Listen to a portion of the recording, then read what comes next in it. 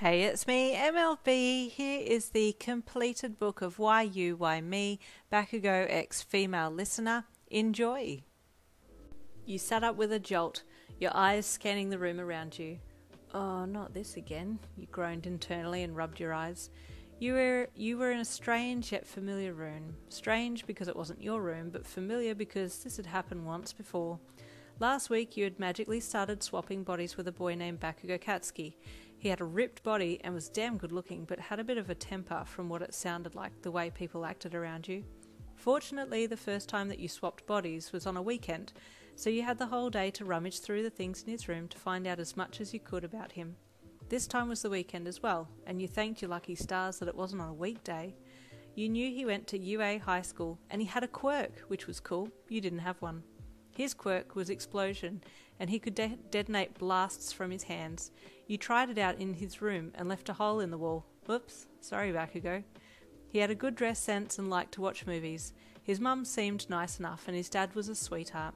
They were really worried about you when you came downstairs in the morning and greeted them politely. His mum got suspicious right away and claimed that it was someone else in his body, which it definitely was, but you couldn't tell her that. That night, you and he magically swapped back again, and you woke up in your own room. Much to your delight, it was a relief. You skipped happily down the stairs and looked into the lounge room. Your two sisters and grandma were there. "Hi guys," you greeted them chirpily. They turned to look at you and froze. "Are you okay today, Yin?" your youngest sister Mika asked. "Yeah, why?" you asked in confusion.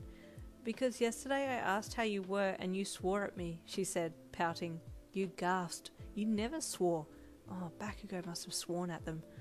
"Oh, I'm really sorry, Mika. I was just having a bad day," you replied sheepishly. "Period?" your other sister Zura asked. Yeah," you replied, not really knowing what other excuse to use. Your grandmother eyed you suspiciously, but didn't say anything, so you excused yourself and went to the kitchen. Your mum and dad were there having breakfast. "Morning, Mum. Morning, Dad," you said with a bright smile. "Do you want extra spicy noodles again this morning?" your mum asked you, a hint of confusion in her voice. "But I don't like hot." You were about to say that you didn't like spicy things, but you stopped yourself. Oh, must have been Bakugou's preference. "Oh, no thanks, Mum. I'll have my usual breakfast today." You smiled sweetly again. "Okay," she said, watching you suspiciously. You sat down and ate breakfast, then prepared for school, wondering what to do about this swapping bodies thing. How many times was it going to happen? That night, you and Bakugou swapped again, and you awoke to his alarm in his room. It was a Tuesday morning. Oh, crap, school! You pulled yourself out of bed and turned his alarm off. Glancing over into the mirror, you checked out his body. Damn, this boy is cut, you thought, running your hands all over his chiselled abs. You looked at the face in the mirror and peered into the brilliant red eyes that stared back at you. What a face! You walked down the hall to the shower and paused. Oh no, I have to take a shower. I have to take his clothes off. You panicked a bit and then closed your eyes, removed the clothes, and then hopped into the shower. The hot water felt great on your back, and you tilted your head back and ran your fingers through the thick ash blonde hair. You peeked out of one eye and grabbed for the soap, lathering yourself up and avoiding any embarrassing areas as much as possible. You managed to have a decent shower, then came to the drying part. All was going well until it came to Bakugou's nether regions. You froze, eyes still shut.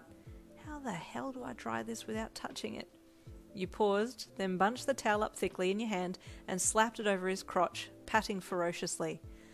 Yep, that ought to do it, you thought triumphantly, wrapping the towel around your waist and opening your eyes. First shower ever complete. You grinned and flung the door open. His mum was standing right there and you screamed. A very high-pitched scream. She fell apart laughing. "Katsuki, you scream like a girl," she cackled. "That's because I am one," you thought. "Sorry," you replied hurriedly and slipped past her. "Sorry?" she yelled in awe and surprise after you as you waddled off down the hall. "Who are you?" What the hell is wrong with this Bakugou guy? Why doesn't he have any manners? You thought. You shook your head and got dressed with your eyes shut again. You threw down the breakfast quickly and raced out the door, grabbing his phone out and punching in the directions to UA. You found it easily enough and walked through the gates. A happy, good-looking, muscular redhead came up to you and said good morning. You replied in your usual happy way and he looked confused. "You didn't call me shitty hair," he said, almost sounding hurt. Oh, sorry, shitty hair, you replied happily, and he nearly passed out. Sorry, he wheezed. You looked at him, confused. What the heck was wrong with these people? Kaminari, the redhead yelled. Come here, bro, say hi to Bakugou. I'd rather not, the boy called Kaminari said, sauntering over. You looked him over. He was cute. He had yellow hair with a black lightning bolt through the fringe, and a very friendly-looking face. Sup, dude? He said casually. Hey, you replied brightly, your face lighting up like a Christmas tree. Kaminari froze, then burst out laughing. What the hell? He gasped. Bakugou, your face! What's wrong with my face? You asked, touching your cheeks. Bro, you actually look happy. You just smiled. You didn't have that permanent scowl on your face. Are you okay? The redhead asked. A scowl? You questioned. Like this? You scrunched your brows up and gritted your teeth. Yeah, that one. That's your usual look, the redhead said, laughing again. This feels so uncomfortable. What is wrong with this Bakugou guy? Why is he so angry at the world, you thought? You kept the scowl on your face and walked into the classroom. Everyone went about their business and ignored you. You looked around and wondered which seat was yours. Ah, crap, I don't know where I usually sit. You sauntered over to an unoccupied desk and sat down. A very curvaceous girl with long black hair, pulled into a ponytail, approached you and placed a hand on your desk. What's the big idea, Bakugou? She asked. Why are you in my seat? Oh, you scowled. Sorry, I'll move. You got up and removed yourself from her seat and walked away. She gaped at you, very confused. Kaminari and the redhead were watching from the door. Kaminari was doubled over with laughter and the redhead was wiping tears of laughter from his eyes. You stormed over to them. Hey, you shot angrily. I'm doing my best, okay? Ah, that's closer to the real you, Kaminari quipped, regaining his composure. Do you know where you sit? The redhead asked. No, you replied shortly, face still scowling. You sit over there. He gestured to a chair by the window. Okay, thanks. You scowled again and marched to your seat. What's happened to him, Kiri? Kaminari asked the red-headed guy. No idea, but this is hilarious, he said, chuckling again. A green-haired boy approached the desk in front of you and eyed you nervously as he sat down. Morning, Ka-chan, he stammered. Hi, you said, rubbing your brows. They were getting sore from scowling so much. The green-haired guy just looked at you curiously, his eyes studying your face. You froze and watched him as he studied you. You okay? He asked, a little more confidently this time. Not really, but I'll be okay. I just have to get through this day and everything will go back to normal. As you spoke, you forgot to maintain the scowl and the boy's eyes widened. He looked to his left and made eye contact with Kaminari and Kirishima, who were still keeping an eye on the very uncharacteristic and comical new Bakugou. He looked back at you and you smiled nervously. He nearly died. He quickly excused himself and ran over to the two guys who were in another fit of giggles by now. The green-haired boy asked a lot of questions at whisper level to them, and an animated conversation ensued. You couldn't hear what was being said, but just sighed heavily. Well, looks like I've already failed at living someone else's life, and it's not even halfway through the first day. You looked down at your desk and rested your chin in your hand. This is so frustrating. Classes were hard. You had no idea what was going on, but you did your best to keep up. The lunch bell rang, and you made a beeline for the door. Unfortunately, Kaminari beat you to it and blocked your way out. Hey, hold up there, buddy, he said with a smirk. What do you want? You growled, brows furrowed menacingly. You just wanted to get away for a bit to collect yourself. Yeah, it was pretty close, actually, said, making comment about your words and facial expression. Please leave me alone, you said, allowing an exasperated expression to take over your face. I'm not feeling right and I just need space. You're damn right you're not feeling right, Kirishima said with a chuckle. What's happened to you? You looked from one guy to the other. They obviously know me really well. I should probably tell them what's going on. Maybe they can help me, you thought. Okay, follow me, you said, starting off down the hallway. Hey, well, wait a minute. Do you even know where you're going? Kaminari chuckled, running in front of you. Here, I'll lead. The three of you headed outside and around to the back of the building. Okay, so what's up with you? Kaminari asked. You sighed and flapped your arms in effeminate distress. Guys, you whined. I don't know what's going on, but I keep getting stuck in this body and I hate him. He sounds like a terrible person. I don't know what to do, you wailed. Kirishima was trying desperately to hold his laughter in, and Kaminari was shocked. You looked at them and sighed. Sorry, should I have told you in a gentler way? No, this is fine, Kirishima said with a chuckle. I don't get it though, what's going on? You explained how you were actually yin, a female, in Bakugou's body, and how you two appeared to be swapping bodies every so often, the most recent swap leaving a day between the gaps, so that you could get your bearings again. You were pretty sure that Bakugou was in your body the same day that you were in his, and you lamented on what he could be doing to your reputation at that very moment. You sighed. Hey, look, it's okay, we'll keep this secret, alright? Kaminari said, being more serious. We like this strangely nice Bakugou, but we understand that we can't let this get out of hand. You smiled at him, and he placed a hand on your shoulder. You're really sweet, Kaminari, he said softly, smiling at him. Thank you so much. You can kiss me if you want, he replied cheekily. Bro, what? Kirishima yelped. What, dude? I just want to see what Bakugou's lips feel like against mine. You blushed. Dude, that's so messed up, Kirishima said again, horrified. Kaminari burst out laughing. I'm joking, dude, I'm joking. He turned and winked at you. But, you know, I'm always here for you, babe. Kami! Kirishima yelled again. The two of you are so weird, but nice. And Kirishima, you're pretty hot too, you said, shooting Kirishima a cocky side glance. The poor redhead went tomato red and backed away. Don't say that with his face, he stammered. Kaminari burst out laughing again. Oh, this is going to be so much fun. Okay, but seriously, you're going to have to help me with people's names and lockers and quirk stuff and all of that, you said, interrupting Kaminari's comedy session. No problem at all, dude. I got you covered, he said with a smile. The person you'll have to know the most about is your childhood friend, Midoriya Izuku. Which one's he? You asked. Green, curly-haired guy, Kaminari replied, making a curly-haired gesture with his hands. But it's okay. You're super rude and mean to him, so you don't need to say much. What? Why am I mean to him? You asked, shocked. Well, it's because you, Bakugou, thought he didn't have a quirk, and then all of a sudden he did, and it feels like he's been lied to, but that's only the half of it, Kaminari said, waving his hand dismissively. Don't think too much about it. Okay, you said, tilting your head curiously. All you really need to know is that he calls you Kachan, and you call him shitty nerd and constantly say you'll beat the life out of him if he gets in your way, he added. Kirishima nodded in agreement. Man, what kind of asshole is Bakugou, you said with a disgusted look on your face. Does he have nasty names for everyone? Pretty much, said Kirishima. I'm Shitty Hair, for example. And I'm Dunceface, Kaminari said proudly. You snorted. And yet you still hang out with this guy? You asked, perplexed. Well, yeah, Kirishima said. Bakugou may be an asshole, but he's smart, courageous, and a ball of natural talent. He's amazing and super manly, he gushed proudly. Gotta agree, Kaminari said. He's not that bad when you figure him out. You snorted with amusement and shook your head. Okay then, I'll take your word for it. Oh, one last thing. If you don't know someone's name, just call them an extra, Kaminari said, turning to head back inside. Your face fell. You kidding me, right? After all you just said, he really is just a nasty person. Kirishima laughed. It'll take you a while to get used to him, but just do your best and scowl a lot.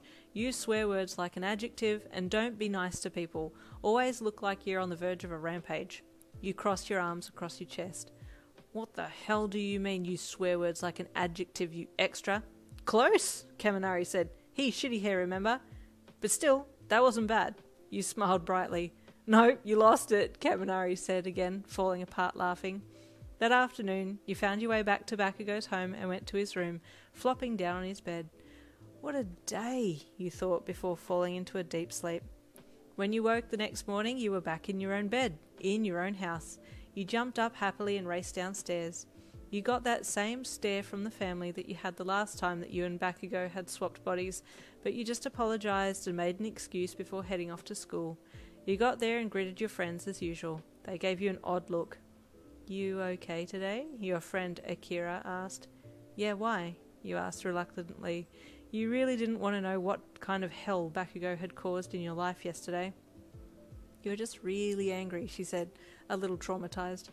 I'm so sorry, okay, he said, giving her a hug.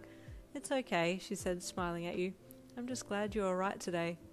As you were sitting in class, you flicked your notebook open to write something down, and you saw a note scribbled at the bottom of the page. Who the hell are you? It read. You stared at it. Did I write this? Who wrote this? You asked Akira at lunch if she'd written it, and she said she hadn't. Oh, it could have been Bakugou, you thought, as you stared at it again in the afternoon class. You picked up your pen and wrote underneath it, I'm Yin Lin. Who are you? That night you went to sleep, praying that you would wake up in your own body again, but unfortunately that wasn't the case. You woke up to that strangely familiar room that was starting to become more familiar every time it happened. You completed your morning routine and headed for school, and made it to your seat in class before either Kirishima or Kaminari arrived and waited.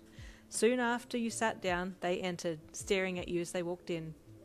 "What the heck are you looking at?" you scowled, watching them with as much hatred as you could muster. "I think it's him again, dude," Kaminari whispered to Kirishima. "Nah, I'm sure it's her," Kirishima whispered back. "Oi, Bakugou, what's my name?" Kaminari asked, leaning down on your desk. "That's easy, dunce face, your name's Kaminari," you replied with smugness, lacing every inch of your words. "Yeah, but what's my first name?" he sneered. "Oh, crap, he never told me what his first name was," you thought.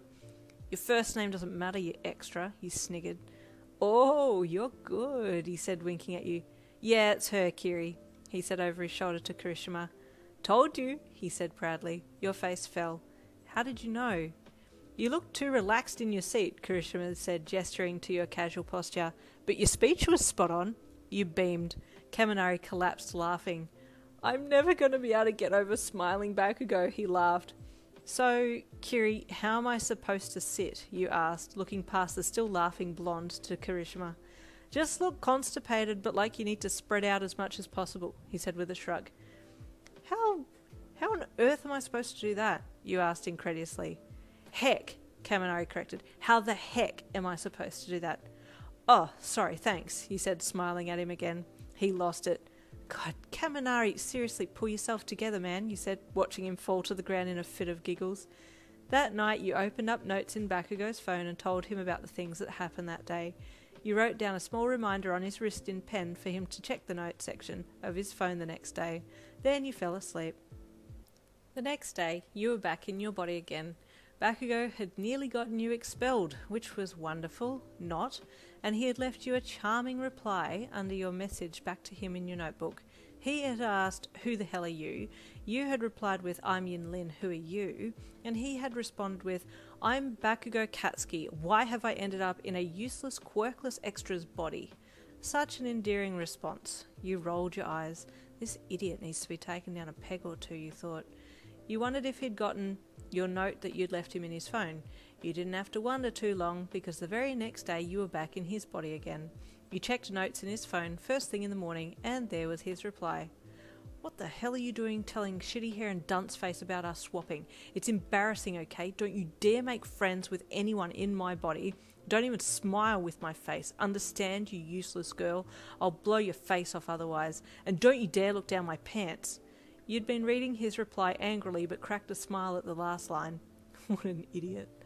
That day at school you noticed one of the girls in the class, Uraraka, had bought a new lip gloss. Forgetting who you were momentarily, you approached her. "Oh my god, is that the new MAC lip gloss?" Her jaw dropped. You froze. I mean, ugly ass lip gloss you got there," you growled.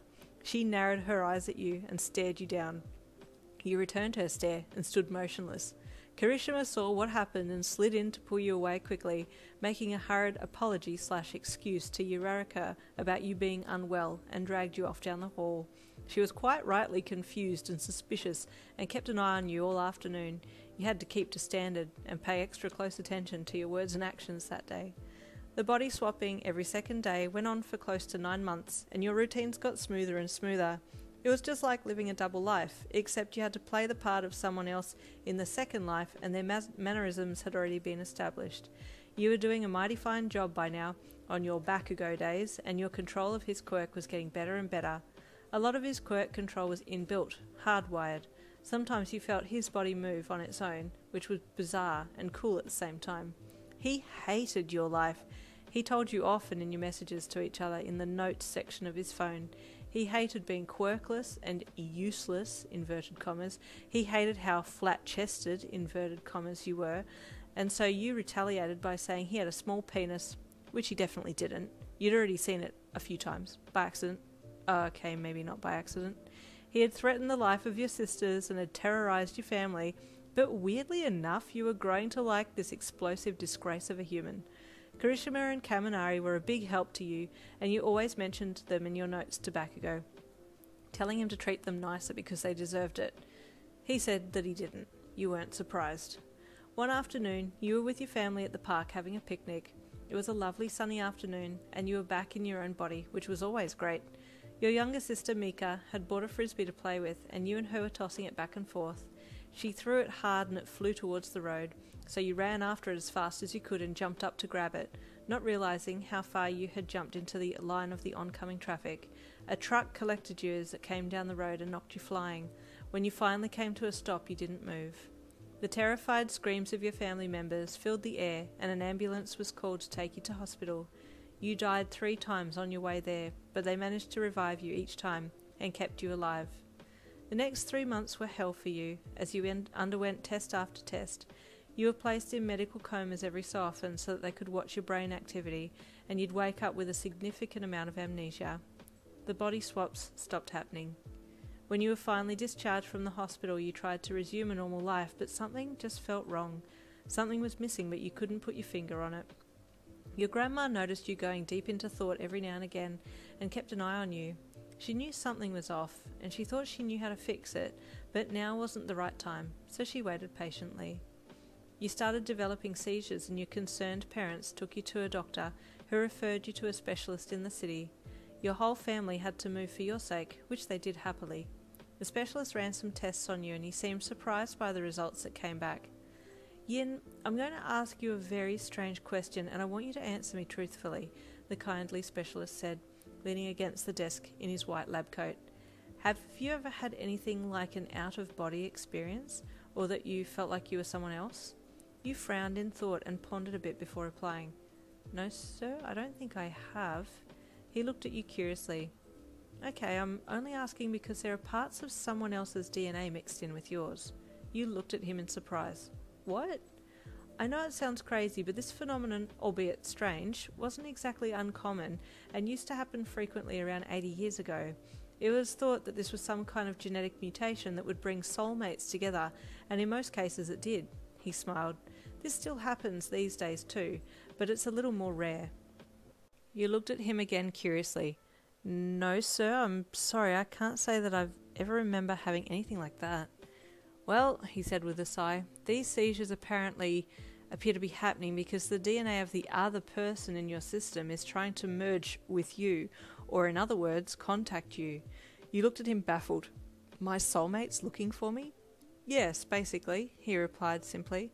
I can only assume that you and this person were connected either by mind or body for a while, and when you had your accident the connection stopped, and now they want to know why. You smiled nervously. But what if I don't like them back? Well, that's a problem for you and not me, he said with a chuckle. I'm a medical practitioner, not a matchmaker.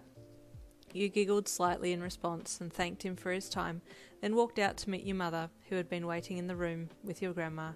What did he say? Your mum asked. Weird stuff, Mum.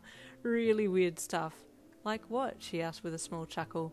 I'll explain in the car, you replied. You're not going to believe it. No, Yin, I don't think that's crazy at all, your mum said after you told her about what the specialist had said to you. You actually did go through a period where you acted really out of character every second day. It was so strange, but you never explained yourself, so we just grew to accept it. Strange as in how, you asked, and why don't I remember any of this? You probably don't remember because of your accident. You did get pretty bad amnesia at one point, darling. It could have erased your memory, your mum said. Back to the strange things, she started, wanting to clarify your other question. You would swear like a sailor, you called your sisters extras, and you loved spicy food. Your jaw dropped open. You can't be serious, you said, deadpanning. Your grandma, who had stayed quiet this whole time, finally spoke. Yes, dear. We were all there when it happened. But I don't even like spicy food, you said. Maybe I have some kind of schizophrenia? Your grandma chuckled. No, sweetheart, I don't think so. She looked at you with a little sparkle in her eye that you couldn't help but take notice of. When you got home, you went to your room to ponder these things. You were lying on your bed deep in thought when a soft knock drew your attention to the door. You got up and opened it. It was your grandma. Can I come in for a minute? There's something I want to tell you, she said with an excited little smile. You loved how your grandma always seemed to have this little hint of sparkle in her, a cheeky side that always bubbled to the surface at the most random of times. Sure, Grandma, he said with a big grin. She waddled in and sat down on your bed, patting the spot beside her, indicating for you to join her. You did, plopping yourself down and crossing your legs in front of you. Yin, dear, I have a secret that I've kept for many years, but I feel it's right to tell you now. What is it, Grandma? You asked expectantly. Your grandma had lived a full life. She was well into her 80s now, and you always loved the little life lessons that she brought to you. When I was younger than you, probably around the age of 9, I had the same experiences that you had, she said proudly. You didn't really know what she was talking about and furrowed your brows. The seizures? You asked, cocking your head to the side. No, she chuckled. Out-of-body experiences. But I don't remember the out-of-body experiences, he replied, confused. Yes, but just because you don't remember them doesn't mean they didn't happen, she chided, one knobby crooked finger raised in warning. I had the experiences of swapping bodies with a boy, about the same age as me, for close to a year. You what? You asked incredulously. This was all so surreal sounding. So what happened? You asked, curious to hear the end of the tale. Well, we were very young, and this kind of thing was common at that time. I just enjoyed the experiences, and when the swapping stopped happening, I moved on, she said, ending the story much too abruptly for your liking. Wait, you said, shaking your head. You're telling me that you had a soulmate that you were swapping bodies with and you didn't end up with them? Yes, she said, grinning at you. I don't understand the moral of this story, you said. Is she telling me it's okay that I don't have a soulmate anymore? You asked yourself. Well, I will be honest with you, Yin dear. I regret not seeking out my soulmate. We were very young and didn't see the importance of it, so I let it slide, she said, sighed heavily. I did love your grandfather dearly, but I always wondered what my life would have been had I pursued my soulmate. Do you remember the soulmate's name? You asked. Oh, of course I do. I remember a lot of things about him, she said, smiling gently at you. Then we'll go and find him for you, Grandma, he said excitedly. She chuckled softly. That's very sweet of you, my darling, but my time is done. My years are coming to an end and my decisions in life have been final. She reached over and took your hand. Don't let this go without at least trying to find the person that you were connected with. Don't live with regrets. She got up, patted your head with her other hand before turning and walking to your door. She opened it and walked out, closing it softly behind her. You watched her go, thinking about everything that she had said and the things that have happened that day. Where do I even start, though? I don't even remember anything, you thought. Kirishima and Kaminari watched Bakugou intently. He was on a rampage about Midoriya again, and was muttering angrily under his breath. I'm pretty sure it's the real him, Kirishima whispered from the side of his mouth to Kaminari, not taking his eyes off Bakugou. Yeah, I'm with you, but if it's her, then she's doing a pretty damn good job today, Kaminari replied, whispering from the side of his mouth back to Kirishima. Bakugou stopped what he was doing and turned to face the blonde and the redhead, who were watching intently from the sidelines. You too, he growled, narrowing his eyes as he turned and stormed over to them. What the hell are you looking at? He got right up in their faces, staring at them threateningly. How are you today, Yin? Kaminari asked with a smirk. It was a very bold move.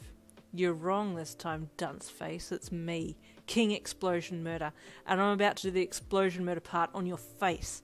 He grabbed Kaminari by the collar and yanked him closer. Whoa, bro! What's wrong with you today? You're extra annoyed, Kirishima commented, placing his hand on Bakugou's arm to stop him from blasting poor Kaminari. No reason, Bakugou spat, throwing Kaminari to the ground before storming off. Something's definitely wrong, Kirishima said to a relieved Kaminari, helping him to his feet. Something's eating away at him, I can tell. Yeah, his lack of manners is slowly killing him, Kaminari commented, brushing his uniform down. Bakugou was indeed out of sorts. It had been a week of no body swapping for him, and at first he was overjoyed. Finally I get to stay in my own perfect, extraordinary body with no useless, quirkless girl interfering, he had thought. But the longer he stayed in his body, the more he felt empty. He didn't understand the feeling, and would fly off the handle to compensate for these strange emotions. Where did she go? Did she find someone better to swap with?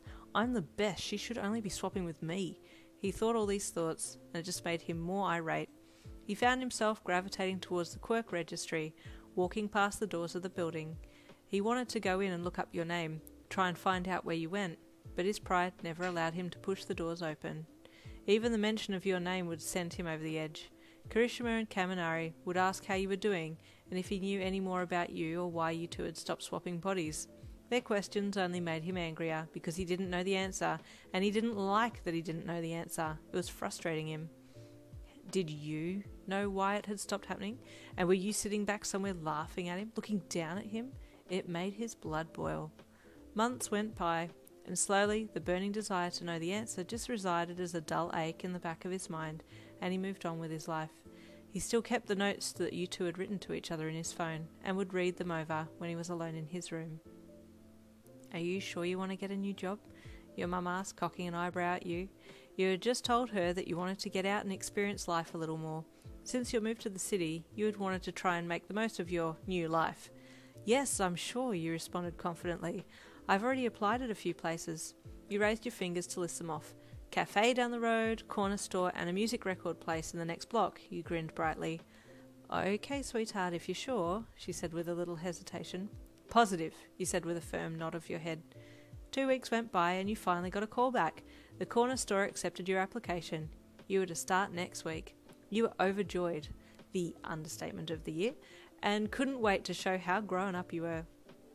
Your first day on the job went okay. Only a few customers, and they all grabbed a few items each. Nothing too strenuous. You busied yourself stacking the shelves in between the smattering of customers, and hummed happily as you went about your day. The next day went smoothly as well, and you were quite enjoying your time on this job. Your first job ever. On the third day, a boy about your age came in. He had yellow hair with a black lightning strike through the fringe, and you were struck by how familiar he looked. You watched him curiously as he walked around the shop looking for something. Can I help you? You called out in a friendly voice from behind the counter. He looked over at you, noticing you for the first time, and smiled. Hey, you new? He asked, strolling over. Yeah, third day on, you replied proudly. Are you from around here? Yeah, I go to the school just round the corner, he replied, leaning on the counter and giving you a sly smirk. Looks like I'll be coming here a little more often, though, he said with a wink. You blushed slightly at his gently flirtatious comment and giggled out nervously. Oh, you look familiar. Have we met before? You asked after regaining your composure. Do I look like a new boyfriend or something? He asked cheekily. Are you always like this? You chuckled, not believing that this guy was cracking onto you so hard after only having met you 2 minutes ago. I'm serious though, I feel like I know you from somewhere. He thought a moment, then smiled. Oh, probably TV. I was on the sports festival that was aired recently, he said. You shook your head. No, I'm pretty sure it's not that. You furrowed your brow. What's your name? You asked him. I'm Kaminari Denki, he replied with a welcoming smile. And you are? I'm Yin Lin, you replied back with the same courteous smile. His jaw fell open. Dude, it's her! Kaminari had called Kirishima and Bakugou in a conference call the minute he left the store. Who's her? Kirishima had asked. Yin! Kaminari yelled, almost jumping down the phone with excitement. Bakugou nearly dropped the phone when he heard your name. Where is she?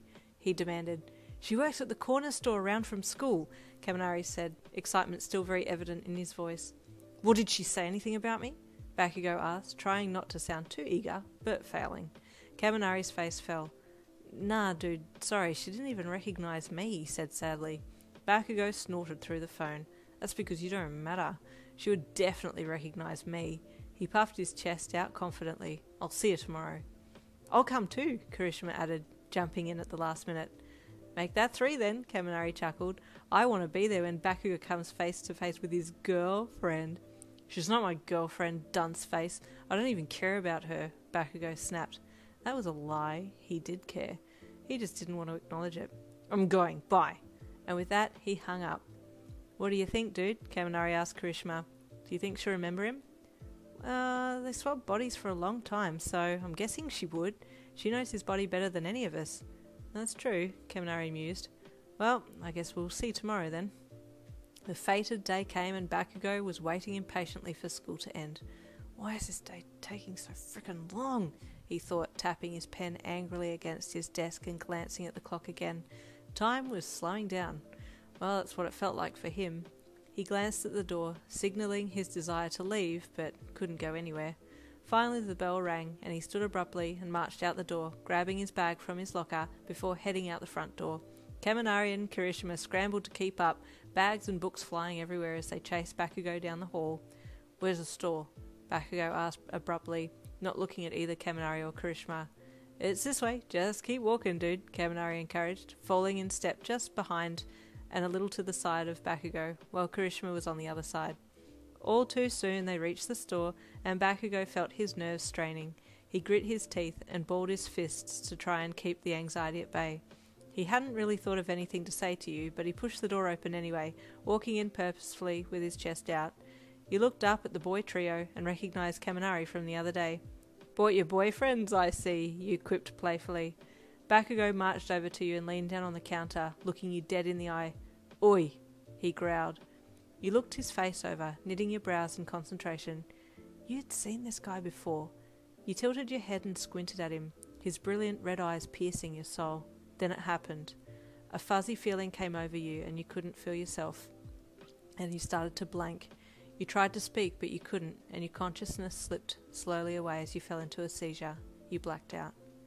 Yin, are you okay?" your mum called to you. You opened your eyes and blinked at her, looking past her around the room. "Where am I?" you asked groggily.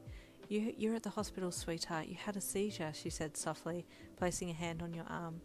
You thought back to what had happened just before you blacked out, and all you could remember were two red eyes staring at you. "Those boys," you said, looking up at your mum. "I was at the store and they just walked in." "Yes, love, they called for help. I got their numbers so that you could thank them if you liked." She smiled at you. "Thanks, Mum," you said, smiling back. She handed you a piece of paper with 3 names and numbers on it, and you read the names out loud. Kaminari, Kirishima, and Bakugou. That last name on the list sounded so familiar. You frowned as you thought it. You sent them all a message that night to thank them for calling for help, and they all responded courteously, except for Bakugou, who just sent back, "Whatever." Rude, you thought. I wonder which one he was. He's either the red-headed guy or the one with the brilliant red eyes. You sat there, pulling forth the image of his face, his brilliant red eyes staring into your soul, his masculine features and sharp, blonde, spiky hair. He was definitely good-looking, but his personality seemed a little arrogant. You felt another strange, fuzzy sensation and slipped under again, monitors beeping wildly. Bakugou was a mixture of pissed and elated. It was you, all right, but you didn't seem to recognise him. How dare you not recognise the guy that you had swapped bodies with for 9 months? Or did you not care? Was that it? You had found someone better and just opted to ignore his very existence? He couldn't even fathom the thought. Why did he care, though? You were just a quirkless nobody. You didn't even have a hot body. He certainly wasn't happy to have found you again. Or was he? Were you okay? Why did he even care? His emotions were in a blender, stirred and agitated. They simmered slightly, though, when he received a message from you thanking him for his help. She should be thanking me, I saved her, he had thought with a smirk, sending you back a very curt reply before tossing his phone on the bed. Why did he feel a pang of hurt, though? Was he hoping to have continued to see you? Was he hoping you would have thrown yourself into his arms and told him how much you missed him? Had he missed you? You bet he had, but he wasn't about to admit that. That was a sign of weakness. Doctors rushed in from all directions when they heard the monitors beeping. You were having another seizure. During your seizure, you dreamed, or remembered, looking down at your body, but you had a rippling cut six-pack. You looked up into the mirror and stared into 2 red glowing orbs. Then you woke up. Nurses were by your bedside, administering medication into your IV line, and you looked at them trying to make sense of the dream that you had. It felt familiar. While you were in hospital, Bakugou would walk past the store every afternoon on his way home, but you weren't there, so he would continue on angrily.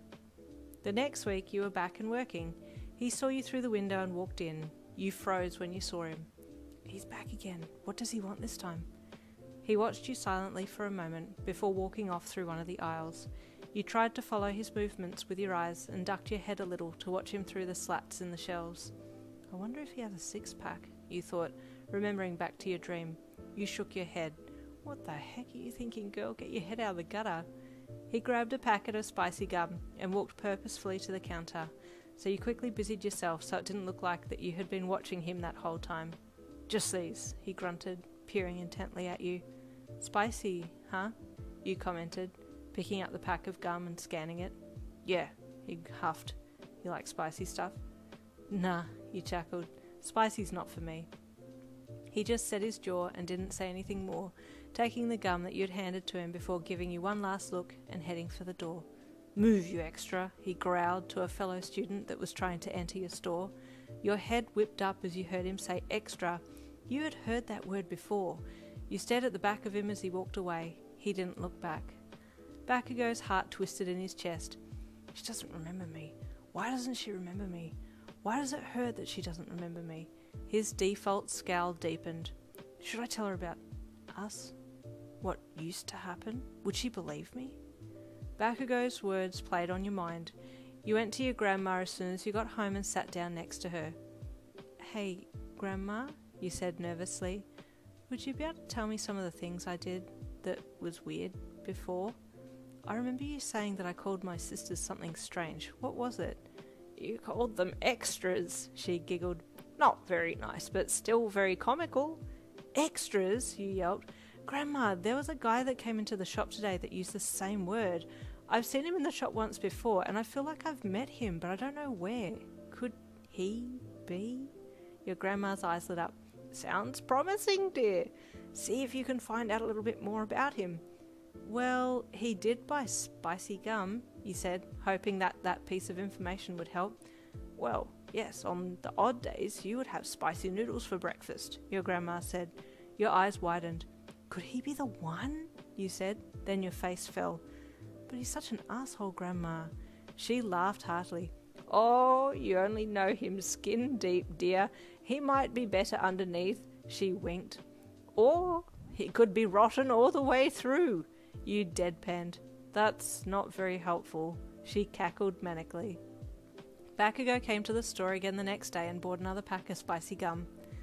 "Hey, I know I thanked you for helping me the other day, but I didn't catch your name," you said quietly, looking at your hands while you scanned his item. "Bakugou. Bakugou Katsuki." You looked up at him.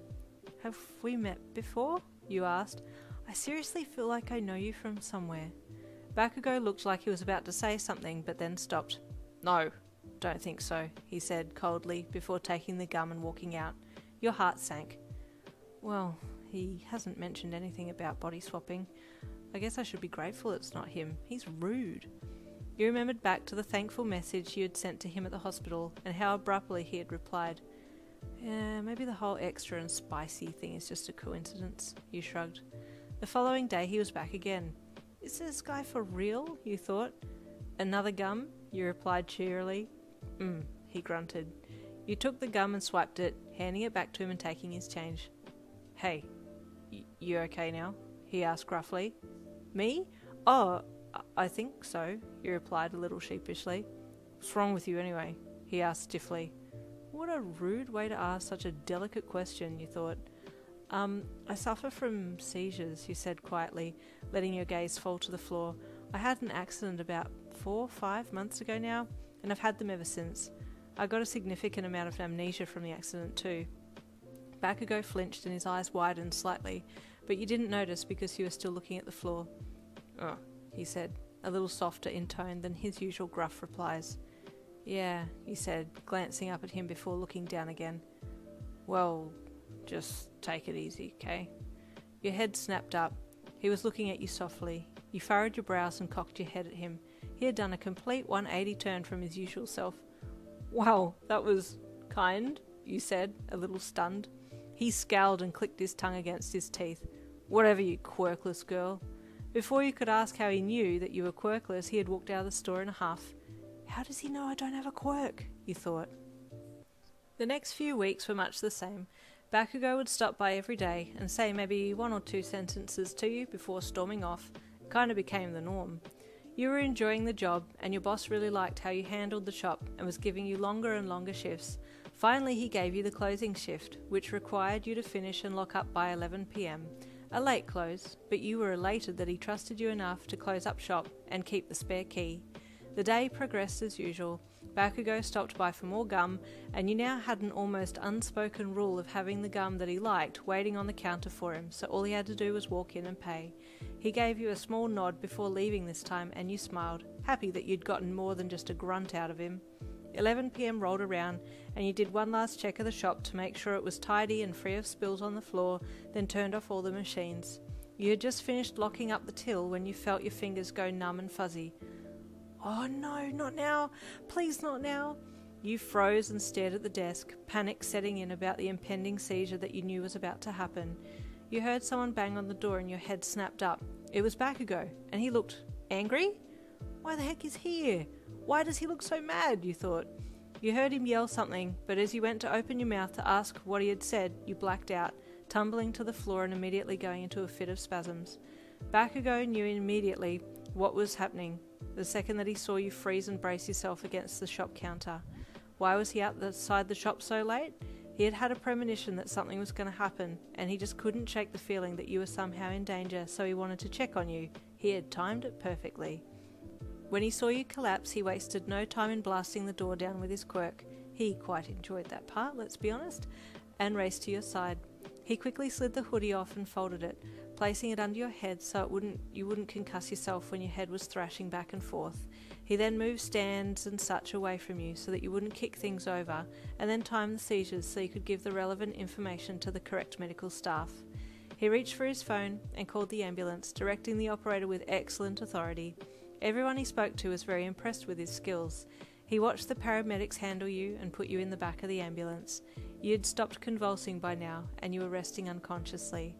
He watched them take you, and then turned and slowly headed for home. When you woke in the hospital, the last thing you remembered was seeing Bakugou at the door of the store. What happened to him? Why was he there? Was he mad at me? You picked up your phone that was placed on the stand next to the hospital bed and replied some frantic texts from your parents before flicking through your messages and pulling up your last interaction with Bakugou. You scowled when you saw it, but went ahead and sent him a new message. Your unhappiness at the previous texting interaction causing you to send a very short message this time around. Hey, thanks for calling the ambulance, you tapped out. Almost immediately a message came back. Yeah, okay. You frowned. How difficult is this guy being? What were you doing outside the store so late? You probed. There was a bit more hesitation this time before the reply came back.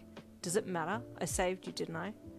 Well, yeah, it's true, but still, that didn't answer my question, you thought. You didn't really know where to go with this conversation, so decided to just let it go, since he was being so difficult. Yeah, true, thanks, you sent back, not caring if you came off as rude. He was being rude, wasn't he? Rest up, came his reply. Your eyebrows flew up in surprise. He acts all tough and uncaring, and then he says something surprisingly kind on the end. You shook your head. Why did he have to be like this? Another week went by, and you went back to working. You were more than a little curious about this Bakugou Katsuki, who kept coming by without really saying much.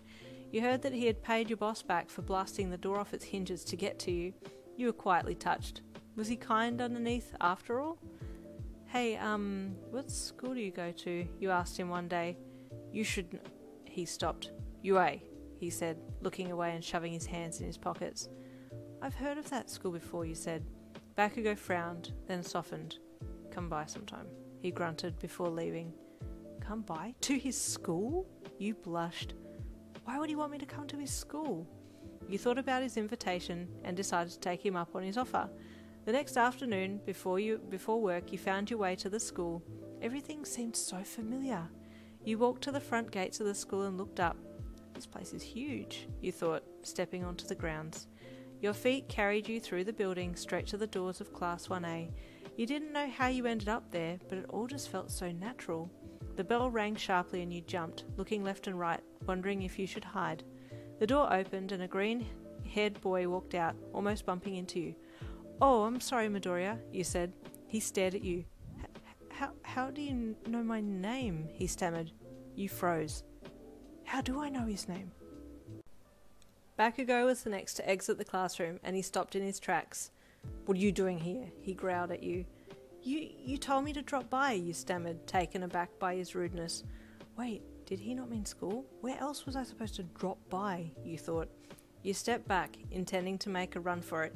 You could feel the heat of embarrassment rising in your face, but his words stopped you short. "You knew his name, didn't you?" he said lowly, nodding to the still shocked and frozen green-haired boy. You nodded slowly. "How do you know his name?" Bakugou insisted, crossing his arms across his chest. I don't know, you replied, just as confused as the poor boy who you had correctly called Midoriya. "Come here," Bakugou demanded, and you gingerly stepped towards him. "Where do I sit?" he asked, gesturing to the classroom of half-empty seats. "How would I know where you sit?" "Just walk to my seat," he growled, giving you a sharp shove between your shoulder blades. You stumbled forwards and made your way down the aisles. What kind of a weird game is this? How the heck would I know where he sits? I've never been to this school before. You stopped, looking across at the seat by the window. You felt drawn to it, so you walked over and sat down. Bakugou's eyes widened. "This one?" you asked apprehensively. He nodded stiffly, and your jaw dropped. He started walking down the aisle towards you, and made his way over to the front of the desk, leaning down on it with both arms and staring into your eyes. You took a sharp breath in. Those red orbs were truly captivating. "Do you remember anything yet?" he asked slowly, his rich voice reverberating through you. What? Remember anything?" you asked, tilting your head to the side. "Have I been here before?" He just peered at you intently, and you knitted your brows together, thinking deeply. He watched you as your brain ticked over. Suddenly your fingers started to tingle, and your eyes widened in fright. "But Bakugou," you said, fear rising in your voice. "Do you remember something?" he asked, a hint of hopefulness in his tone. No, I think an attack is..." He knew exactly what was going to happen, and reached across the table and grabbed you in his arms, scooping you up and running for the door. You went rigid and started to fit, so he placed you down on the floor gently just outside the classroom door and hollered at the last of the students that were nearby to call for a recovery girl, who was the on-site nurse. As you slipped into unconsciousness, you saw flashbacks of memories of this very school, conversations between yourself and other classmates. You called them by name and they responded. You were in a male uniform when you looked down. Why were you in a male uniform? When you woke up, you were in what looked like a holding bay for 6 students. You rolled your head to the side and Bakugou was sitting beside you, arms crossed, peering at you intently. You jumped slightly, not expecting him to be there. "Bakugou, what's going on?" you asked, clearly confused. He grunted and leaned forward, elbows on his knees. "You want to know the truth?" You nodded solemnly. "Can you handle the truth?" He smirked, remembering a similar line from a movie that he'd seen. "Try me," you shrugged. He sighed and hung his head. "Where do I start?" he mumbled. He started talking about how one day he woke up and he was in another person's body, how it seemed unbelievable, but yet it was happening. He told about the person's life, giving descriptions but no names, and you listened intently. "But what does this have to do with me?" you asked, trying to prop yourself up in the bed. "Because the person's body I swapped with was yours. It happened for a good part of the year, and then it just suddenly stopped." You just stared at him. "Okay, weird question," you said suddenly, "but do you have a 6-pack? He snorted in surprise. "What, this?"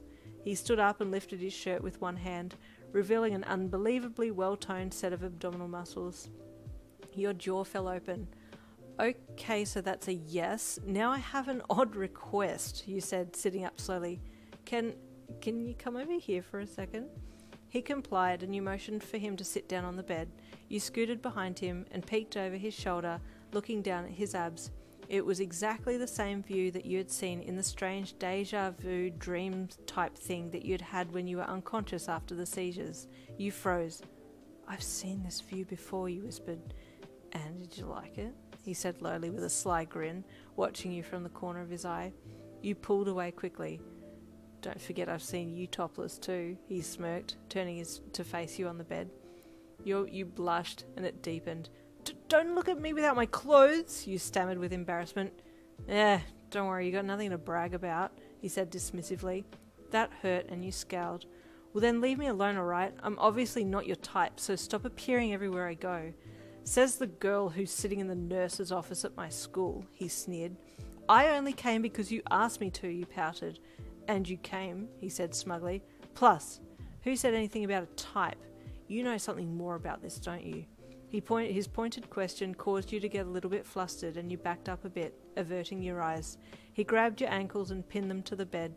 crawling up closer to you so that he could lock you down a bit. "Talk," he commanded, his eyes burning into you. I don't know what you're talking about." "Don't you dare lie to me," he sneered. "I'm not stupid. I also heard about the soulmates thing." Your face flushed red and your heartbeat went wild. Okay, you said, trying to remain as calm as possible. "I spoke to my grandma. She mentioned something about soulmates swapping bodies. But that doesn't mean we're soulmates," you hollered at the end. He scoffed. "Who wants to be a soulmate anyway?" "Who wants to be yours?" you snorted back. There was an intense stare-off with neither of you backing down until you finally growled, "Let go of me." He obeyed, slightly embarrassed that he still had a hold of your ankles that whole time. "Leave me alone, okay?" you said, tears welling up in your eyes as you looked away. He caught the look on your face and softened slightly. "Oi, I didn't mean—" "Just shut up, okay? You've done enough damage," you said, hurt by his ruthless words. "Like you were any more gentle with your words," he scoffed, hopping off the bed. You looked back up at him as he made a move to leave. You didn't want him to go. His company was actually really comforting, strangely enough. "Wait, Bakugou," you said softly, fearful that he was going to leave without you making an apology. I'm sorry, I didn't mean what I said," you said, your gaze falling to the bed. He looked at you and then turned to walk out. "I didn't mean what I said either," he called back as he walked straight out the door. Your eyes shot up. What part did he not mean, you thought? This guy was such a mystery. Your boss was starting to worry about you. You'd had a seizure at close-up, then you didn't come to work because of another seizure. He couldn't rely on you like he thought he had been able to. At the next work day, he pulled you aside into his office to have the talk, regretfully letting you go. I don't have anyone to cover you at the last minute if you don't show up for work," he said with a sigh.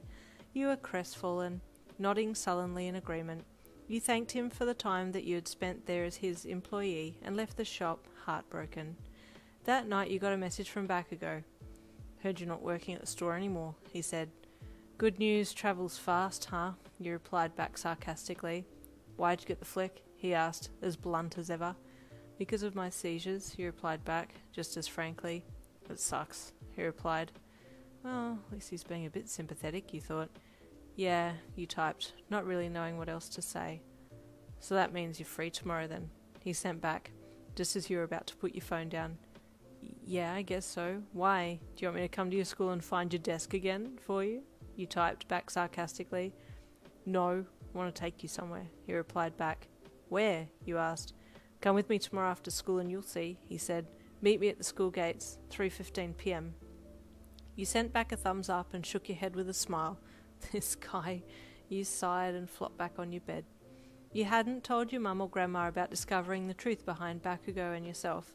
You wanted to see how this would all play out first before telling them that you had found the person who was supposed to be your soulmate. At that moment, he was some really obnoxiously rude guy who happened to always be there for you at the most critical times in your life. You sighed heavily again. What were you going to do about him? Was he really your soulmate? The next afternoon, you met him at the UA school gates, and he walked with you down the road. "So, you going to tell me where we're going?" you asked as he silently walked beside you. "You tell me," he said slyly. "What the heck is that supposed to mean?" you quipped, a little angered. "No, I'm serious, Yin. Pay attention to your surroundings." That was the first time that he had ever called you by your name. Usually it was just an oi or hey, or he'd just say something out of the blue and you knew it was directed at you. You fell silent and looked around you. These roads felt familiar, but you didn't know how to explain it. It must be my body remembering his world, you thought as you walked.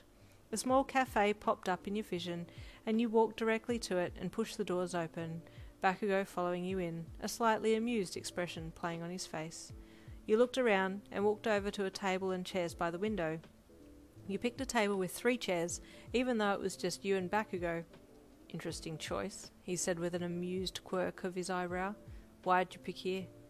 I don't know," you replied honestly. "It's because when I come here after school I come with Kaminari and Karishma," he said casually. "This is the seat we choose mostly." You let a quiet "oh" slip and looked down at the menu.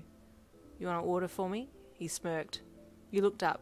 "You can't be serious," you said. "Dead serious," he replied, leaning his chin down in his palm and locking eyes with you. That look, that stare that he used so often was starting to get you hot and bothered. Did he know what he was doing when he looked at you like that? Okay, you said, biting your lip and looking back down at the menu. If I were Bakugou, what would I order? You thought. Oi! His voice snapped you out of your thoughts. Don't overthink it. You glanced up at him, then back down again. The waitress came over at that point and asked if she could take your order. You greeted her politely and placed your order, then glanced at Bakugou. He was still watching you intently and hadn't even acknowledged the waitress. Are you gonna order? You asked him. You know what I want, he said in an almost provocative tone. His tone of voice was enough to make you and the waitress blush. Okay. Your eyes flicked across the menu and paused as they came across a spicy cutlets dish. Spicy cutlets bowl, please? You said, looking up at the waitress. Sure, she said brightly, jotting it down before walking happily away. You looked over at Bakugou. Well done, he said with a smirk. So this is the somewhere you were talking about from before? You asked, slumping your chin in your hand. Yeah, he said, sitting back and taking a breath in. But I wanted to talk to you too. About what?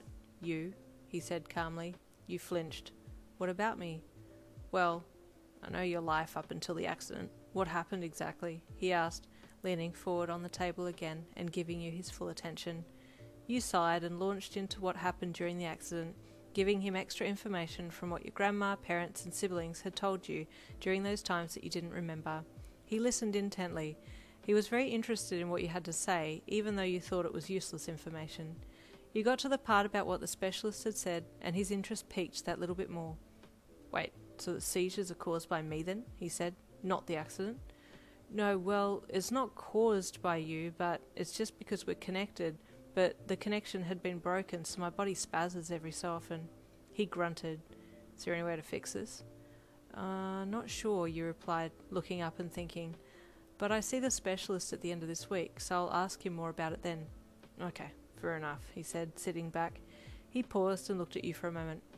I wanted to show you this, too.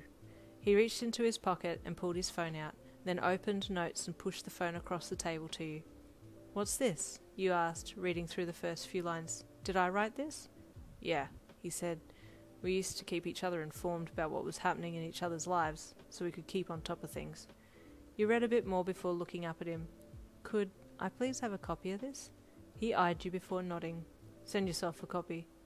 You did, making a mental note to read it that night. You chatted a bit more about other random things before exiting the shop. He walked you home before saying a curt goodbye and leaving. You went straight to your room to read the messages that you had sent yourself a copy of. You were starting to get more and more curious about this guy. Maybe he's not too bad underneath it all, you thought. You curled up on your bed and opened the messages of notes that you had sent yourself from his phone. The first few seemed to come from a place of anger and confusion, which you understood completely. Any person in that situation would be angry and confused. Then the messages started to get more logical and helpful. You smiled when you realised that you and he had started signing off the notes with, "See you in 2 days," as it appeared that this happened every 2 days. You got to the very last note. It was from Bakugou, filling you in on the happenings at school and telling you that he'd see you tomorrow. It was dated the day before your accident. The swap never came. Rereading the messages made it clear to you now why the guy was finding himself drawn to you. Even if he may not particularly have an attraction to you, there was still a part of him that was connected to you for those 9 months. It would be hard to let go of something like that you'd been so intimately intertwined with. You sighed and rolled onto your back, thinking about everything that you'd just read. Your phone dinged in your hand and you lifted it up to see who it was. It was Bakugou. You smiled. Read the notes? He asked. Yeah, you replied. What'd you think? Interesting, you sent back. I'm not really sure what else to say right now. Fair enough, came the reply, and that's where it stopped. This Bakugou seemed like he was interested.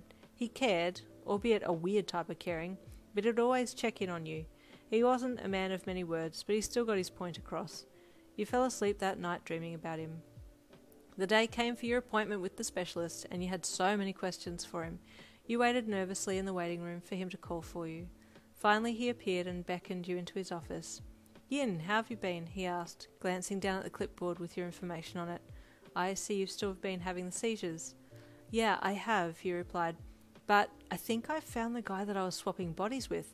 I still have episodes when I meet him, but since we've spoken about the body swaps, I haven't had any more. Does that mean they'll stop now?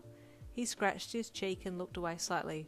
Have you two kissed? What? You squeaked, putting your hand over your mouth. No? Well, it'll probably keep continuing then, he said, grimacing slightly. Wait, so you're saying we need to kiss? Yes, that's exactly what I'm saying, he said brightly, like he hadn't just told you to kiss the rudest guy you know. You need to realign the DNA connection. Saliva contains DNA, so this is the easiest transfer. Unless what? You asked, leaning forward in your seat, hoping he had an alternative. No, you're too young for that, he said, dismissing the thought with a hand wave. Too young for what? You asked. You still didn't know what he was talking about. The transfer of body fluids, he said, deadpanning. Like surgery? You asked naively. No, Yin, I'm talking about intercourse. You screamed. The minute you left the specialist's office, your phone dinged. Bakugou was wanting to know how you went. Should we meet in person? You asked. There's a lot to cover. Yeah, okay. At the cafe we went to last time. Meet me 3:30 p.m, he replied. You sent a thumbs up back to him and made your way to your mum's car. 3:30 p.m. came by, and you pushed open the doors of the cafe. Bakugou was there at the table that you had sat at before, and he gave you a small head nod and lounged back, draping his arm across the back of the chair beside him. You made your way over, a little nervously, and sat down opposite him. So what did the specialist say? He said, point blank. You laughed lightly. No pleasantries? He shrugged. We definitely know each other well enough by now. Why? Why would we waste time with pleasantries? Your heart leapt at the sentence. Okay, you replied with. Well, the specialist said that it would just go away on its own. You looked down at your hands and fiddled with your fingers. Bakugou watched you, his eyes searching your face. Finally he spoke. Is that exactly what the specialist said, or is that the conclusion you've come to? He leaned forward on the table. I want to know exactly what the specialist said.